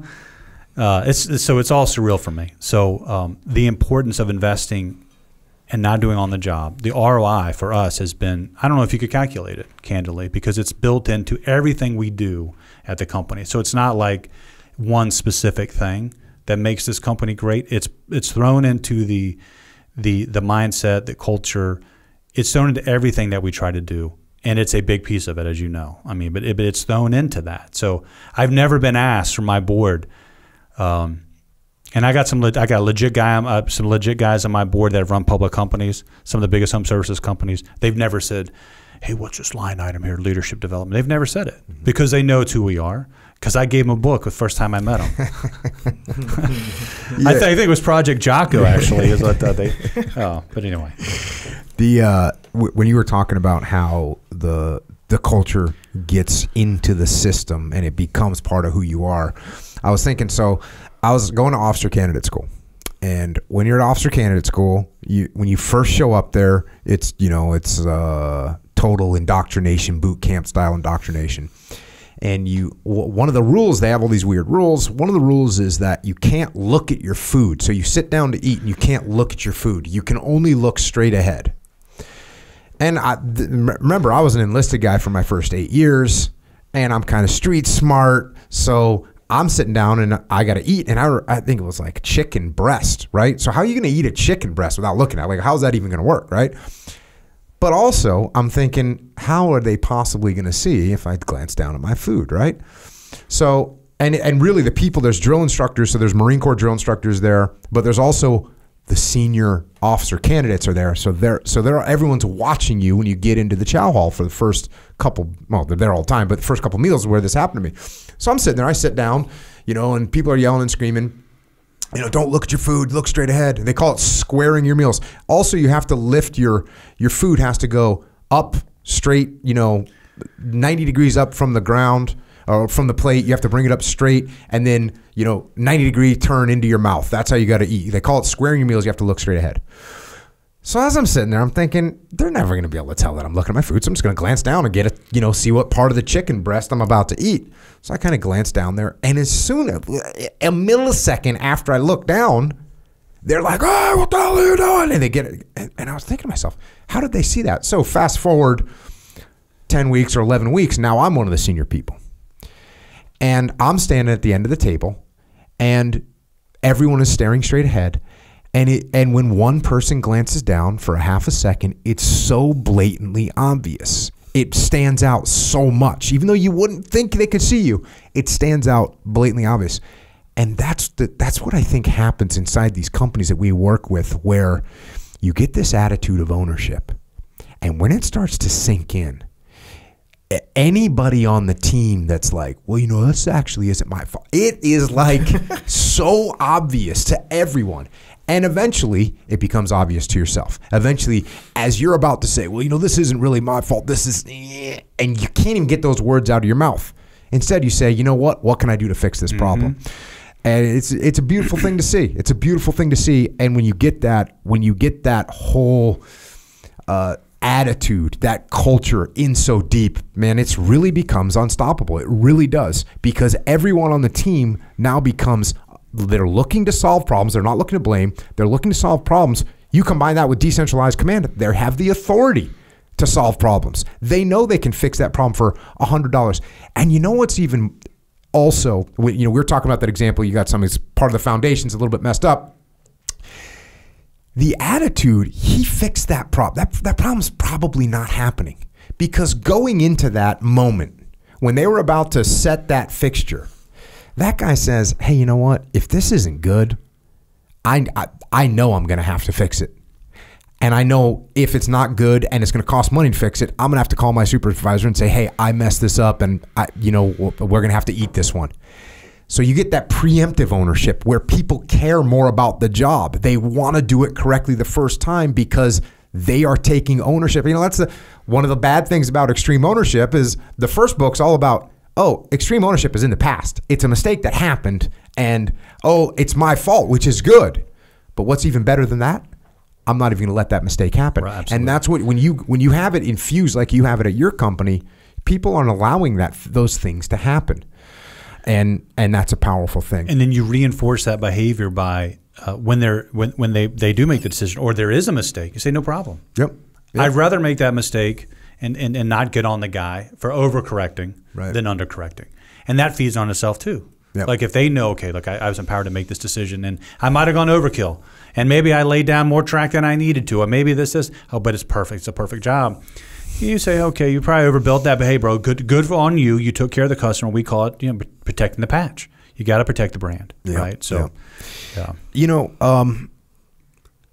a little bit. You've glanced on this a couple times. We've been on for a little bit, but I just wanted before we kind of close out. One thing you mentioned a couple times was the fact that we got an average age of welders at your company, your prior company, was 54 years old. As you know, I'm also in the business of people working with their hands. We've got people that are manufacturing things in America that haven't been manufactured in a long time here. Passing on, we were lucky enough to grab some of that knowledge. Pete was lucky enough to grab some of that knowledge from some of these people that were older than 54 years old, that were 65. Yep. We've lost some of those mentors at origin that were passing on firsthand knowledge of how to do this stuff. Is there something that we could do better as a country to help steer people in the right direction? I know I just worked with a university up in Indiana called Ivy Tech, and they teach trades. That's what they're doing. And I had an interesting conversation with them. It's like the highest paying job that you can get out of Ivy Tech is an elevator repairman, and they make like 80 grand coming out of that school. You make 80 grand a year, and you got a job, a career, a life. How are we failing to educate the young people in America that they don't necessarily have to go to college, they don't necessarily have to get a degree, and they don't necessarily have to look for some kind of a job, some kind of a white collar job, that if you go and you get a trade and you learn how to do something, and I always say this, the SEAL teams, on the enlisted side, this is as blue collar as it gets. I mean, that's what you're doing. You're working a machine gun. You're building demolition charges. It is, and you're a moving company. We always joked about the fact that we're always moving stuff. But where are we making that mistake? How can we do better in America? Well, I think it starts with the perception of these jobs, right? So if you think about at home, right, the parents think now, hey, I don't want you to be a plumber. I want you to go to college. Well, if you look at the data, you say, okay, you got was it 1.6 trillion of college debt, and you have and I don't want to offend anybody, but this will. You're getting degrees in like art history. Right. Now, no offense to art history, but how many historians of art do you think there are in the world that actually operate as art historians? 7? There can't be many, right? I mean, I don't know, but they're not thousands of these jobs. Right. And what do they pay? So there's this perception, hey, you go to college, it's your ticket.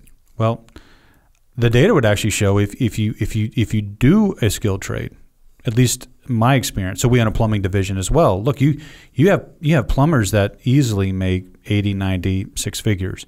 I know welders that worked for us at Shipyard Staffing. If you're not making 6 figures, you're not any good.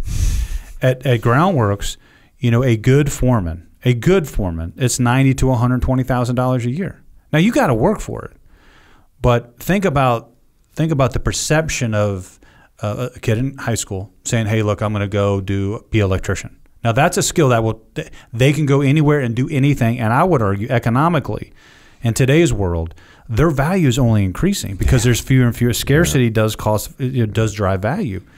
So I believe it's this we've been shoved this idea for the last 20, 25 years that you have to go to college to be successful. That has to change. How does that change? It's candidly parents. I always believe it starts at home. The perception of, hey, my Johnny and Sally or whatever, they need to go to college to be successful. Not for everyone. I'll tell you just a quick story at Groundworks. I have and Flint Cochran joined our company, used to be with EF. Harvard Business School, McKinsey. He's divisional vice president of our East Coast division, our Eastern division. He has a counterpart out west. His name is Jeffrey Martin. Jeffrey Martin went to Moberly High School. That's where he went.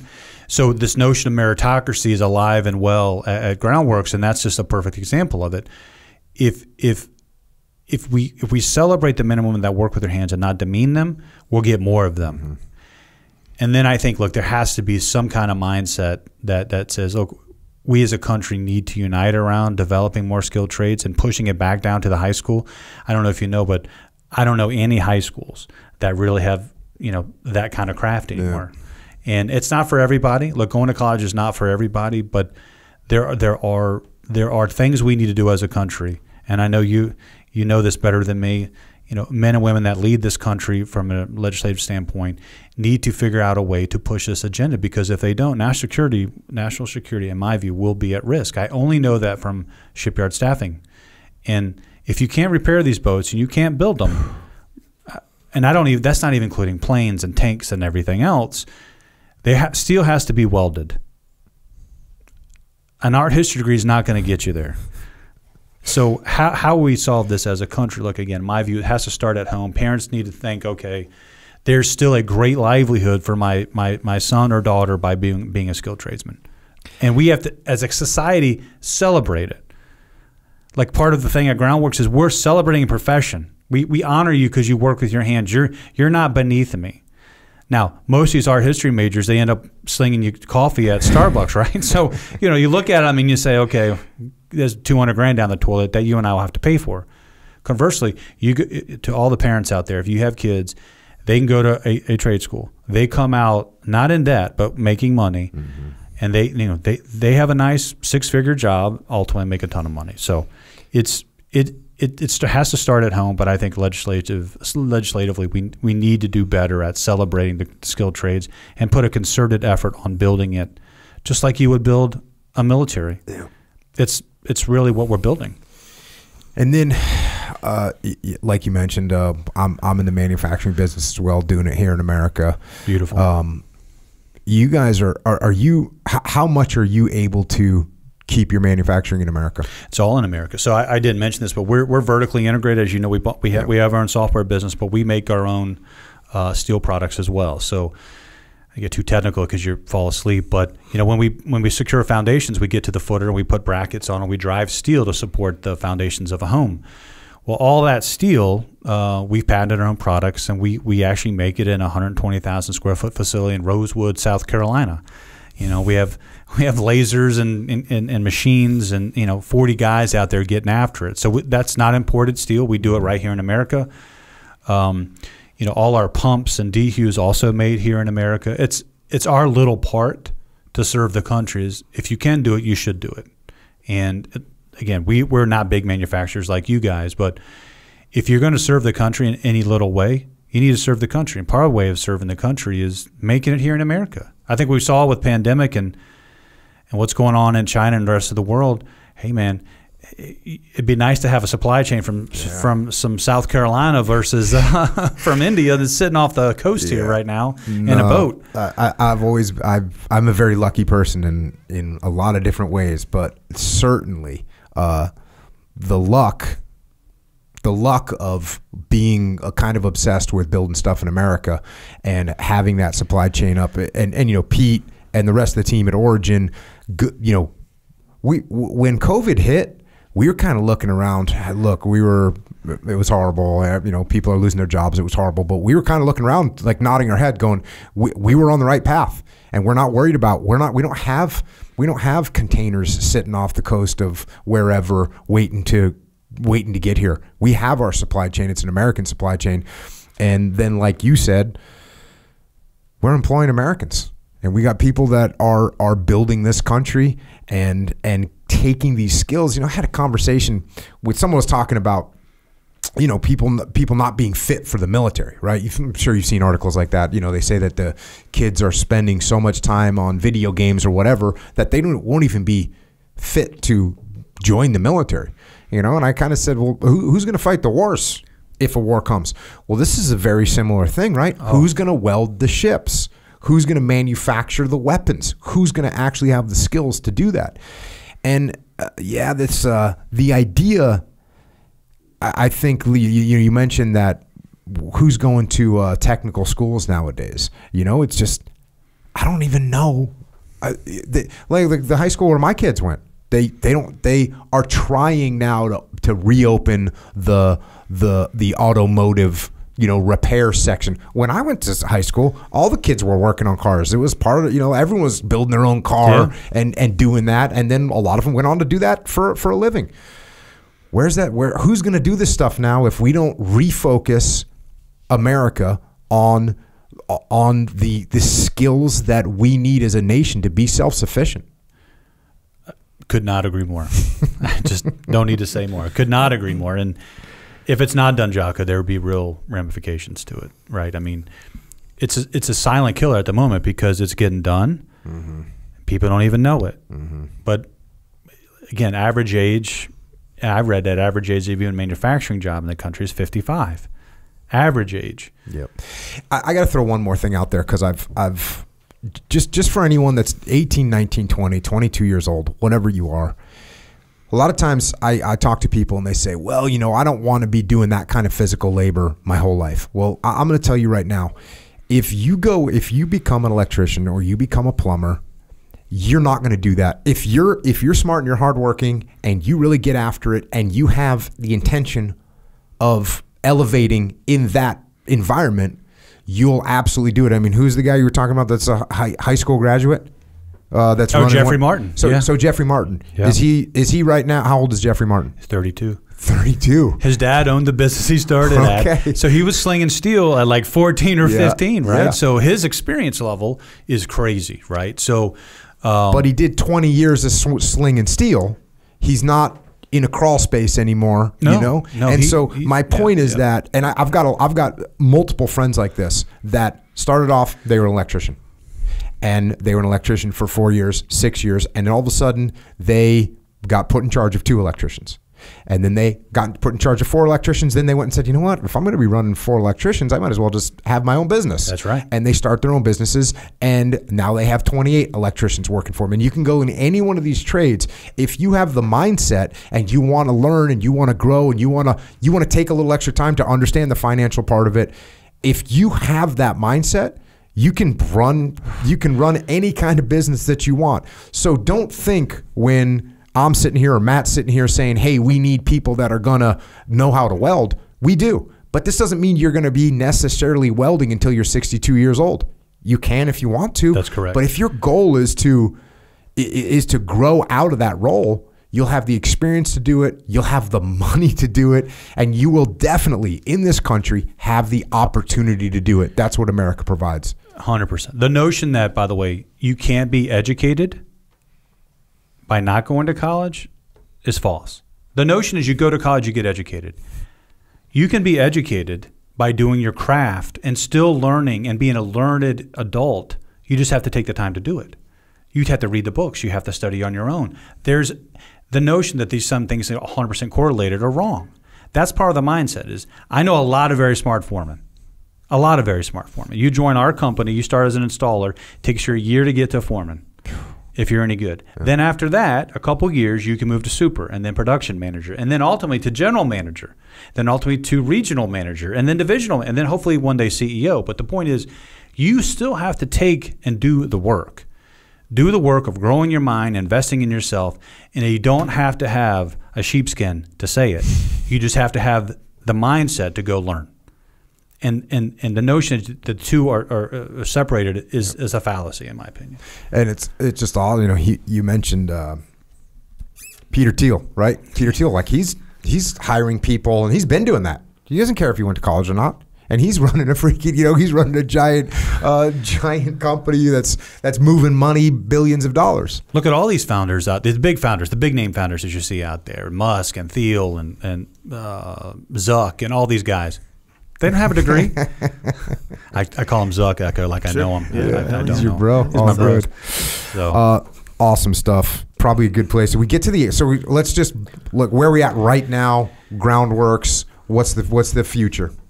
Well, I think ultimately we want to continue the mission, of course, expand. I think ultimately this is a public company. I think we're getting to the point where we're going to be so big, you're going to need the capital to ultimately go public. I think right now, if you think about our business, we are in the water management displacement business. But, we operate with an NPS, over 70 NPS is Net Promoter Score. It's how you measure your performance with consumers. We're going to move into other home services lines. We believe our mindset and our ability to service the customer, we think there are other lines that we can get into to further expand our business.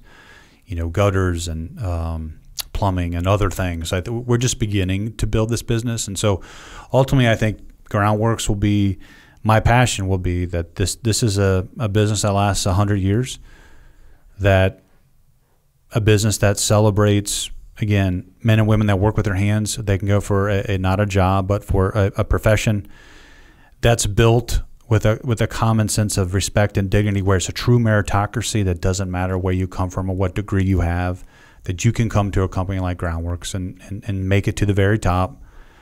So that's where we're going. That's where we're going. Look, you heard my career. It's a little bumpy, and it's, my buddies call me the Forrest Gump of finance. And some of these stories like that, bro, that can't be true. I swear it's all true. But I don't know. I just know if we build something great, you invest in people, you surround yourself with really smart people, and you push them to grow and be better, you can do anything. Look, I think that's where we're going. And if I could just make one final comment, as you think about your listeners, as you think about kind of how we started, I would just say this: if you truly sitting there and you want to be in business, you want to be an entrepreneur, and you want to invest in yourself, and you believe that ultimately you get the life you give yourself, that you can do it. You can do it if you put in the time, you have the discipline, you're obsessed about whatever it is. I hope the dialogue and you've gathered from our conversation that you in this country, if you can do it, and a guy like me, knuckle dragger from Ocean View, sitting down here with the Jocko and his team and the best podcast in the country, and the folks I've been able to meet in my career, but most importantly, you can really do the impossible if you really just go after it. And that's I hope your listeners take away, is that anything is possible. It truly is. You just gotta go do it. And it's not easy. Oh no. And there's going to be nights, and your wife's going to look at you and say, don't send that email, and you're going to have to get up, and you're going to take risks, and you're going to do things, and you're not going to win every time. And that's when it counts. That's when you say you got to keep going. That's when it counts. Well, character is defined by hardship, right? Yeah. That's the only way to get better. Look, I'm not a SEAL. I'll never serve, but I'm sure that's how you guys look at it. But business is no different. And you know that you're an entrepreneur. Yeah. The ups and downs, characters really, you learn more on failure than you do on victory, and the character is defined by the things that make you a better person and a better business person. We believe that at Groundworks. We talk about walking in the light. The goal is to make everyone a better human, and if you're a better human, you're a better professional. And I joked about the Catholic thing to begin with, the morality that kind of instilled, but you can do the impossible if you do walk in the light. You care about others. You lead with a servant heart. You make the mistakes. You make the investments. You take the risks. You get up every day, even if it's off the ground, and you do it again. If I can do it, anyone can do it. That's America. Echo Charles, any questions? Yeah, you ever watch Shark Tank? Yes, sir. Is that your jam? That's not my jam. It's funny. I actually tell Sarah, I say, hey, look, they're stealing these companies from these people. That the valuations they're giving these guys. It's interesting. Yeah. So if you ever have an idea, don't go on Shark Tank. You come to see me. Okay. Yes, sir. Give you a I better understand. deal, baby. Okay. All right. Oh, you also said, kind of in passing, you mentioned lifestyle business. You said it was a lifestyle business, and you kind of, what does that mean, lifestyle business? So there are a lot of owners out there that don't reinvest in their business. They take money out of the business to buy a house or a second house or a boat, or that we call those lifestyle businesses, and they're nice lifestyle business, but there's no long-term viability and health for those things. They'll die as soon as that owner dies. So what, like kind of almost like they have the business just so they can make money for their lifestyle, essentially. Correct. Yeah. As opposed to reinvesting every penny they have to make it grow and to build it, etc. You see a lot of small businesses are lifestyle business, and there's nothing wrong with that. Yeah. But when we compete with lifestyle businesses, you can imagine it's ugly. No, not much competition. Understand? Cool. Good to see you. Right on. Well, Matt, thanks for coming on. Thanks for sharing some of these lessons, and most important, thanks for what you're doing today. I mean, you can probably hear when I talk about this, and I talk about it all the time, and I live it too.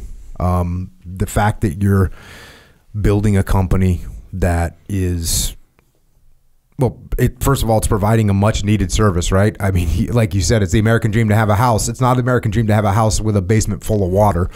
But you not only provide that service, but you give ownership to your workforce, and they get a skill and they get a career. It's just powerful, and that helps. That is what drives the American economy. That's what does it, and that attitude that attitude, that work ethic, that's the American culture. And look, the American culture might get pushed around a little bit. It might get some layers put on it by various things that are going on in the world, but the American culture of hard work, the culture of entrepreneurship, and the culture that supersedes all those is the culture of taking care of your family, taking care of your friends, taking care of your community, taking care of your people. That's the American way, and that's how you win. And thank you for being an example of making that happen. Thank you, sir. And with that, Mr. Matt Malone has left the building. So, Echo Charles. Yes, sir. Did you get a little bit of the beyond the Shark Tank on that? Because for you, I think in your mind, business is kind of like Shark Tank. Actually, you're kind of right. No, I think like legit. Yeah. Well, like anything, you have kind of what's in front of your face, and that goes through like your life, I guess, when you kind of go through it. And then every once in a while, you get reminded that there's this bigger game being played, or even a smaller game being played that plays a bigger role in your life. Like that kind of stuff.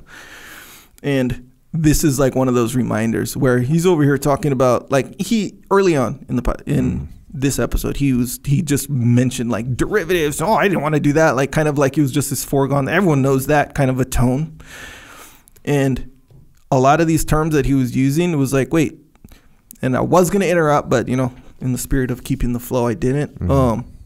Where I wanted to interrupt, be like, wait, what's that? Wait, what's that? Wait, what's that? Because it would tell a clear story for us who are not in that big game to understand a little bit more about how it works.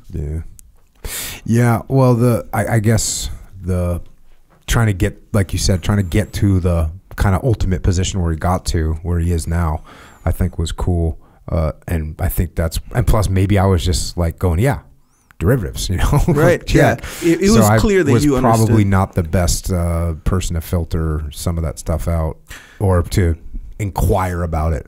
But what's interesting each one of those things is its own world, right? Yeah. And what were you calling it? Next level? What were you saying? Big game. No, there's different games, man. Yeah. And then there's games within the games. Yes, sir. But then more importantly to remember, there's a game that's bigger than the game you're in. Yeah. And that's what's always happening. Yeah. And you got to be careful in life that you don't get trapped in the game and think that you won that game because there's a bigger game going on. Yeah. So you need to watch out for it. Now, listen, here's the thing. Very few people are just going to win every game. Yeah. Like all the games, the big game, right? What do you got to do? What's winning the biggest game? Is it Elon Musk and he won like the big game? It could be, but also there's some people that don't care about any of that. Yeah. So it's important to remember that. Do you care about the game that someone else is playing? Comes back to this whole discussion we had one time where I compared basketball and soccer, right? Like someone's playing soccer, they're the best soccer player in the world. In their whole season, they score 4 goals. Yeah. And they're the best at that game. Meanwhile, someone plays basketball, they score 4 goals in the first minute. Yeah. And in the season, they score 1,000 points. So what game are you playing? Yeah. And you got to be careful because I've known plenty of people in my day, and I'm sure you have too, that worked really, really, really hard and won the game that they were playing and were winning that game.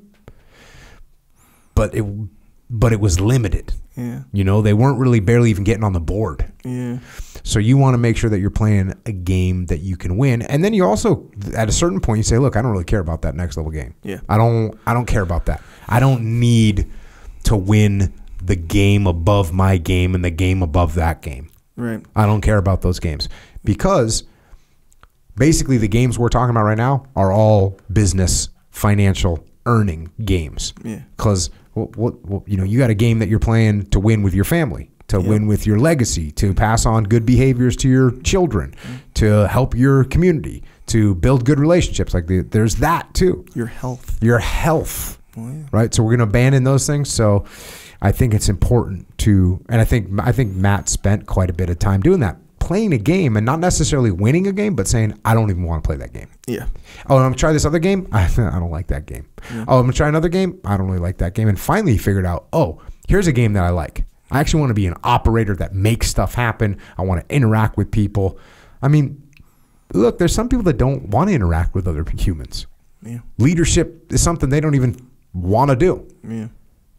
They just want to be in charge of like their computer screen. Yeah, and that's cool. Yeah. So, yeah, and the money part of things is a real easy one to kind of gravitate to as far as your attention and like maybe even a lot of time your value system, because like obviously guys like Matt, where they're interested in that part of things. You know, he wanted to be an investment banker, and you know that's not like a rare thing or nothing necessarily. But bro, I'll tell you right now, I never even considered thinking about even that whole industry, and I'm sure a lot of people like that too. It's like, hey, what do you want to be when you grow up? Investment banker's not part of that thing, but investment banking is what's involved in investment banking is a very specific type of thing that people like Matt are like. That's part of their interests. Like, man, it has to do with something like that. So when you see the results of a successful guy who's into that kind of stuff, it's easy to be like, oh yeah, he's winning a bigger, quote unquote, bigger game than me. But I feel like the bigger game that I'm talking about is the game that's like if you were to structure your life, and what did he say? What did he do? Scale. That's what you guys use, right? Business guys. Scale it. It's like you can make this, right? But to scale it means you're above maybe 10 people making that same thing 10 times the amount, right? And you scale it.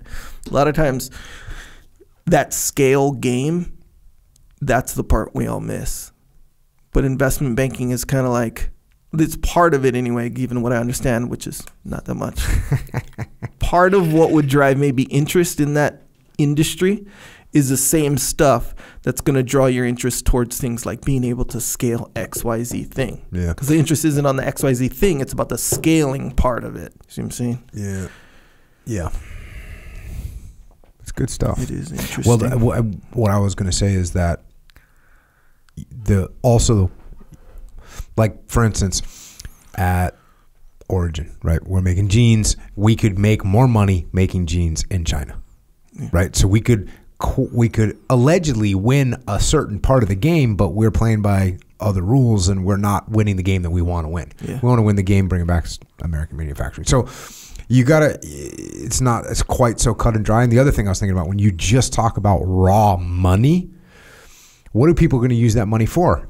If you think about it, like an end game, is you're going to use that money to buy time. Oh, now I don't have to work anymore. I can do whatever I want. Well, how much time did you invest into getting the money so that you could buy time? So you got to run that game. You got to run those numbers in your head. Because if you're investing all your time into make money so that you can buy your time back, you might be losing, you know, unless you figure out a way to scale it, which is what you were just talking about. Unless you figured out a way to scale it, you're going to have a hard time doing that. So that's why it's important, in my opinion, to be doing something that you really love doing. Yeah. You know, I never even ever thought I was working while I was in the Navy. Probably, let me rephrase that. I was very seldom considering what I was doing work. Just didn't seem like work ever. Like, just didn't seem like work. So that's a really good life. You know, I didn't need money to buy time because I had all the time in the world because I was doing exactly what I wanted to all the time. Yeah, that makes sense. So that's good stuff. All right. Hey, if you want to invest in your health, get yourself some healthy things to put in your body. Oh yeah. You know what I'm saying? Yeah, you noticed, when we offered Matt some Go. Yeah. What flavor he chose. Yeah. I am a clean energy champion. Oh, that's undisputed. Right. That's right. Factually. Yeah. It's a good deal either way. We did notice Matt chose it, and it is what it is. But good news either way. Whatever flavor you pick, boom, you got some clean energy, healthy energy, if you will. Which is not a common thing. You want to talk about uncommon? Yep, it's true. These other, drinks. The funny thing is, there's no truth in advertising. They don't say, hey, we're not that good for you, but we'll give you like an hour and a half of like hype. You don't say that. Yeah. They can actually use the term clean energy. Yeah. And they could be feeding you arsenic. Yeah. They don't care. Yeah, because there's water in it and water's clean. Yeah, water's clean. Yeah, so that's the Allegedly. thing. From 3 Mile Island. Yeah, it depends. So there's a difference between lying and then not telling the truth. Yeah. You know how there's like half truths and all this stuff, but at the end of the day, it comes from like deception, right? It's like, are you being deceptive? So my wife used to, and I used to pull this when me and my wife, my girlfriend at the time, started dating. She would be like, oh, she's like, hey, you're lying. I was like, no, I'm not lying about this or whatever. And she'll be like, no, you're being misleading. And I was like, ooh, I can't deny that part of it. Because when you're hiding something on purpose or you're adding something, making it look bigger than it is on purpose, it's like you're misleading. It's the same as lying, bro. That's what these energy drink companies do sometimes. Yeah, they do. So don't fall for that. Don't do misleading lies. Sometimes I see them and I just want to tell the truth about what they're actually doing. Yeah. But we are telling the truth about ours. It's good for you. It's true. It's good for you. Yep. It's good for you. Get yourself some of that, JockoFuel.com. Get it at Wawa. Get it at Vitamin Shop. We're rolling out a bunch of other stores. Continual growth, which is pretty cool. We're scaling, man, all day for good reason too, because you do want to stay capable and healthy. Of course, health is a game that we're playing. It's a game. It's the one game you can't afford to lose. You cannot afford to lose. But here's the thing: a lot of people are losing that game, and we don't even realize it. Why? Because, like you said, some people focus on the wrong game. So a lot of times, this health thing, you gotta focus on that one. Stay in the winner's circle. So yeah, we got stuff for your joints, some protein, vitamin D for your immunity, all kinds of stuff. Yep. OriginUSA.com. That's where you get it. No, that's where you get jiu-jitsu stuff, actually. And clothing. Oh, JockoFuel.com. That's my bad right there. Yeah, look at you. JockoFuel.com. That's where you can get the supplementation stuff. Origin USA is where you can get the American-made, from beginning to end, American-made clothing. They got some good hoodies on there, by the way. There you go. I just used the heavy. Where were you? Snowboarding Big Bear. Oh.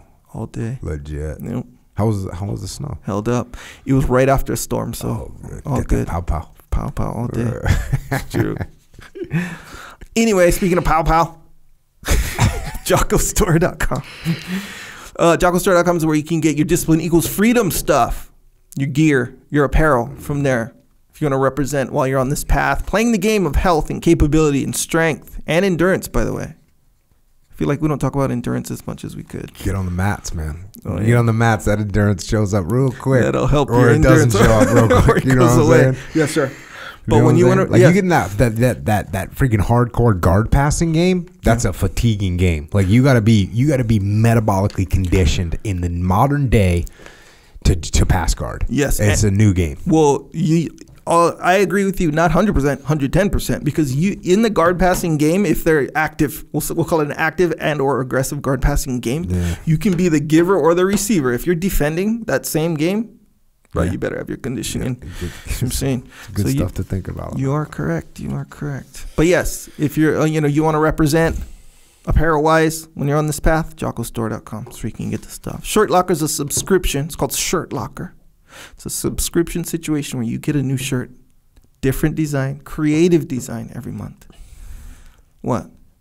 They are creative. You created some of the designs. Creative guy. Somebody said we have one that says everybody must get stoned. Yeah. Which is based on the Stoner 63 machine gun that the SEALs carried in Nam. Yeah.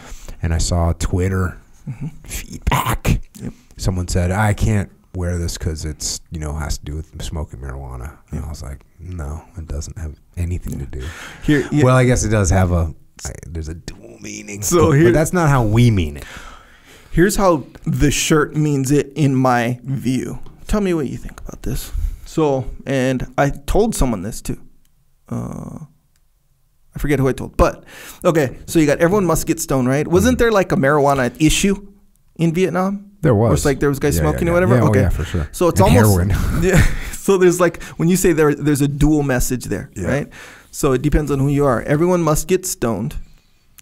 Like at its surface value, it's like, oh, what? Everyone must get stoned. Everyone must smoke weed.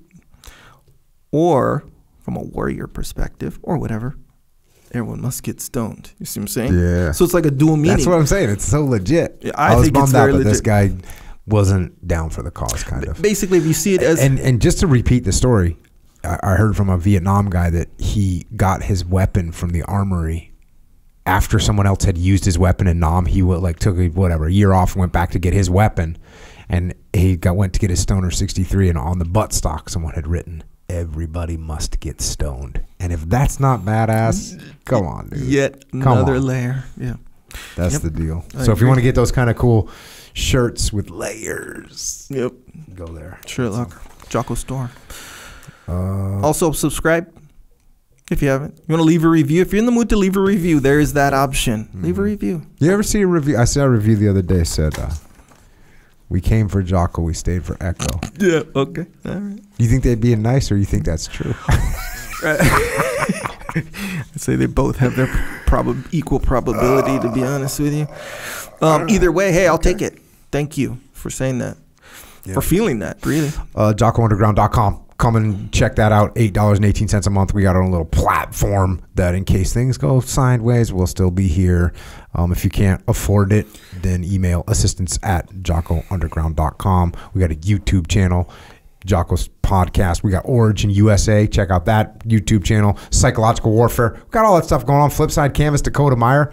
By the way, I don't even know when this podcast is coming out, but he's in Ukraine right now. Just be in Dakota. God bless him. If you want to support his company while he's over in Ukraine, like saving people.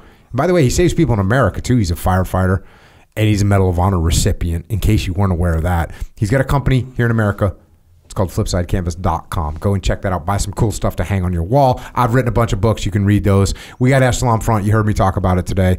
That's, Matt and Groundworks is one case study of what we do with businesses, how we help them align their leadership and help them learn how to lead and help them develop leaders. So if you want to check that out, go to echelonfront.com. And part of what we're doing there is an online training platform. Like you heard Matt today say, he's got 4,200 employees, 4,200 workers, 4,200 owners. This is not the biggest company we work with. We work with companies that have 30,000, 50,000, 150,000 employees globally. So originally we created a online training platform for that. We decided to open it up to everyone. It's got courses you can take. It's got live interactions. Go to extremeownership.com if you want to check that out. And if you want to help service members, active and retired, their families, Gold Star families, you want to get involved in an awesome charity organization, check out Mark Lee's mom, Mama Lee. She's got an awesome organization. Really, truly helps veterans and their families. Go to americasmightywarriors.org if you want to help out. And also check out horses. And also check out heroesandhorses.com. So Micah Fink, just up there. He's out in the bush right now, by the way. Oh, damn. Going on whatever 78-day expedition on horseback. Cold water baths in the morning, resetting people's brains, bro, and their hearts. How you like that? And their souls. Micah, you can use that if you want. You can use my verbiage that I just made up. As far as Echo and I go, we are both on social media. We're there. We're not getting sucked up in the algorithm, though. So watch yourself if you go in there. Echo's at Echo Charles. I'm at Jocko Willink. Thanks to Matt Malone for coming here today, sharing his lessons. And thanks to all the workers out there across the land, the tradesmen, the skilled laborers, the men and women that toil every day to build, to construct, to fabricate, to repair, to manufacture. We know that is the strength of America. That's what builds America. So thank you to the American worker. Thank you for what you do. And thanks to all the military personnel out there who work their craft to keep America free so that the workers can work. And also thanks for the work done by our police and law enforcement, firefighters, paramedics, EMTs, dispatchers, correctional officers, Border Patrol, Secret Service, and all first responders who protect us here at home. And to everyone else out there, there is opportunity. But it's not going to knock on your door. In fact, it's not really even going to let you know it's around. Like, the lights are off. That's what's happening. It's not easy to find. You got to work for it. You got to kick in some doors, and there's going to be struggles along the way, and you'll have ups and downs. But if you get started. And you can start in any position. This is America. You can start anywhere. But if you're willing to work hard and you don't give up, you can find that opportunity, and you can turn that opportunity into a reality. So go out there and get after it. And until next time, this is Echo and Jocko.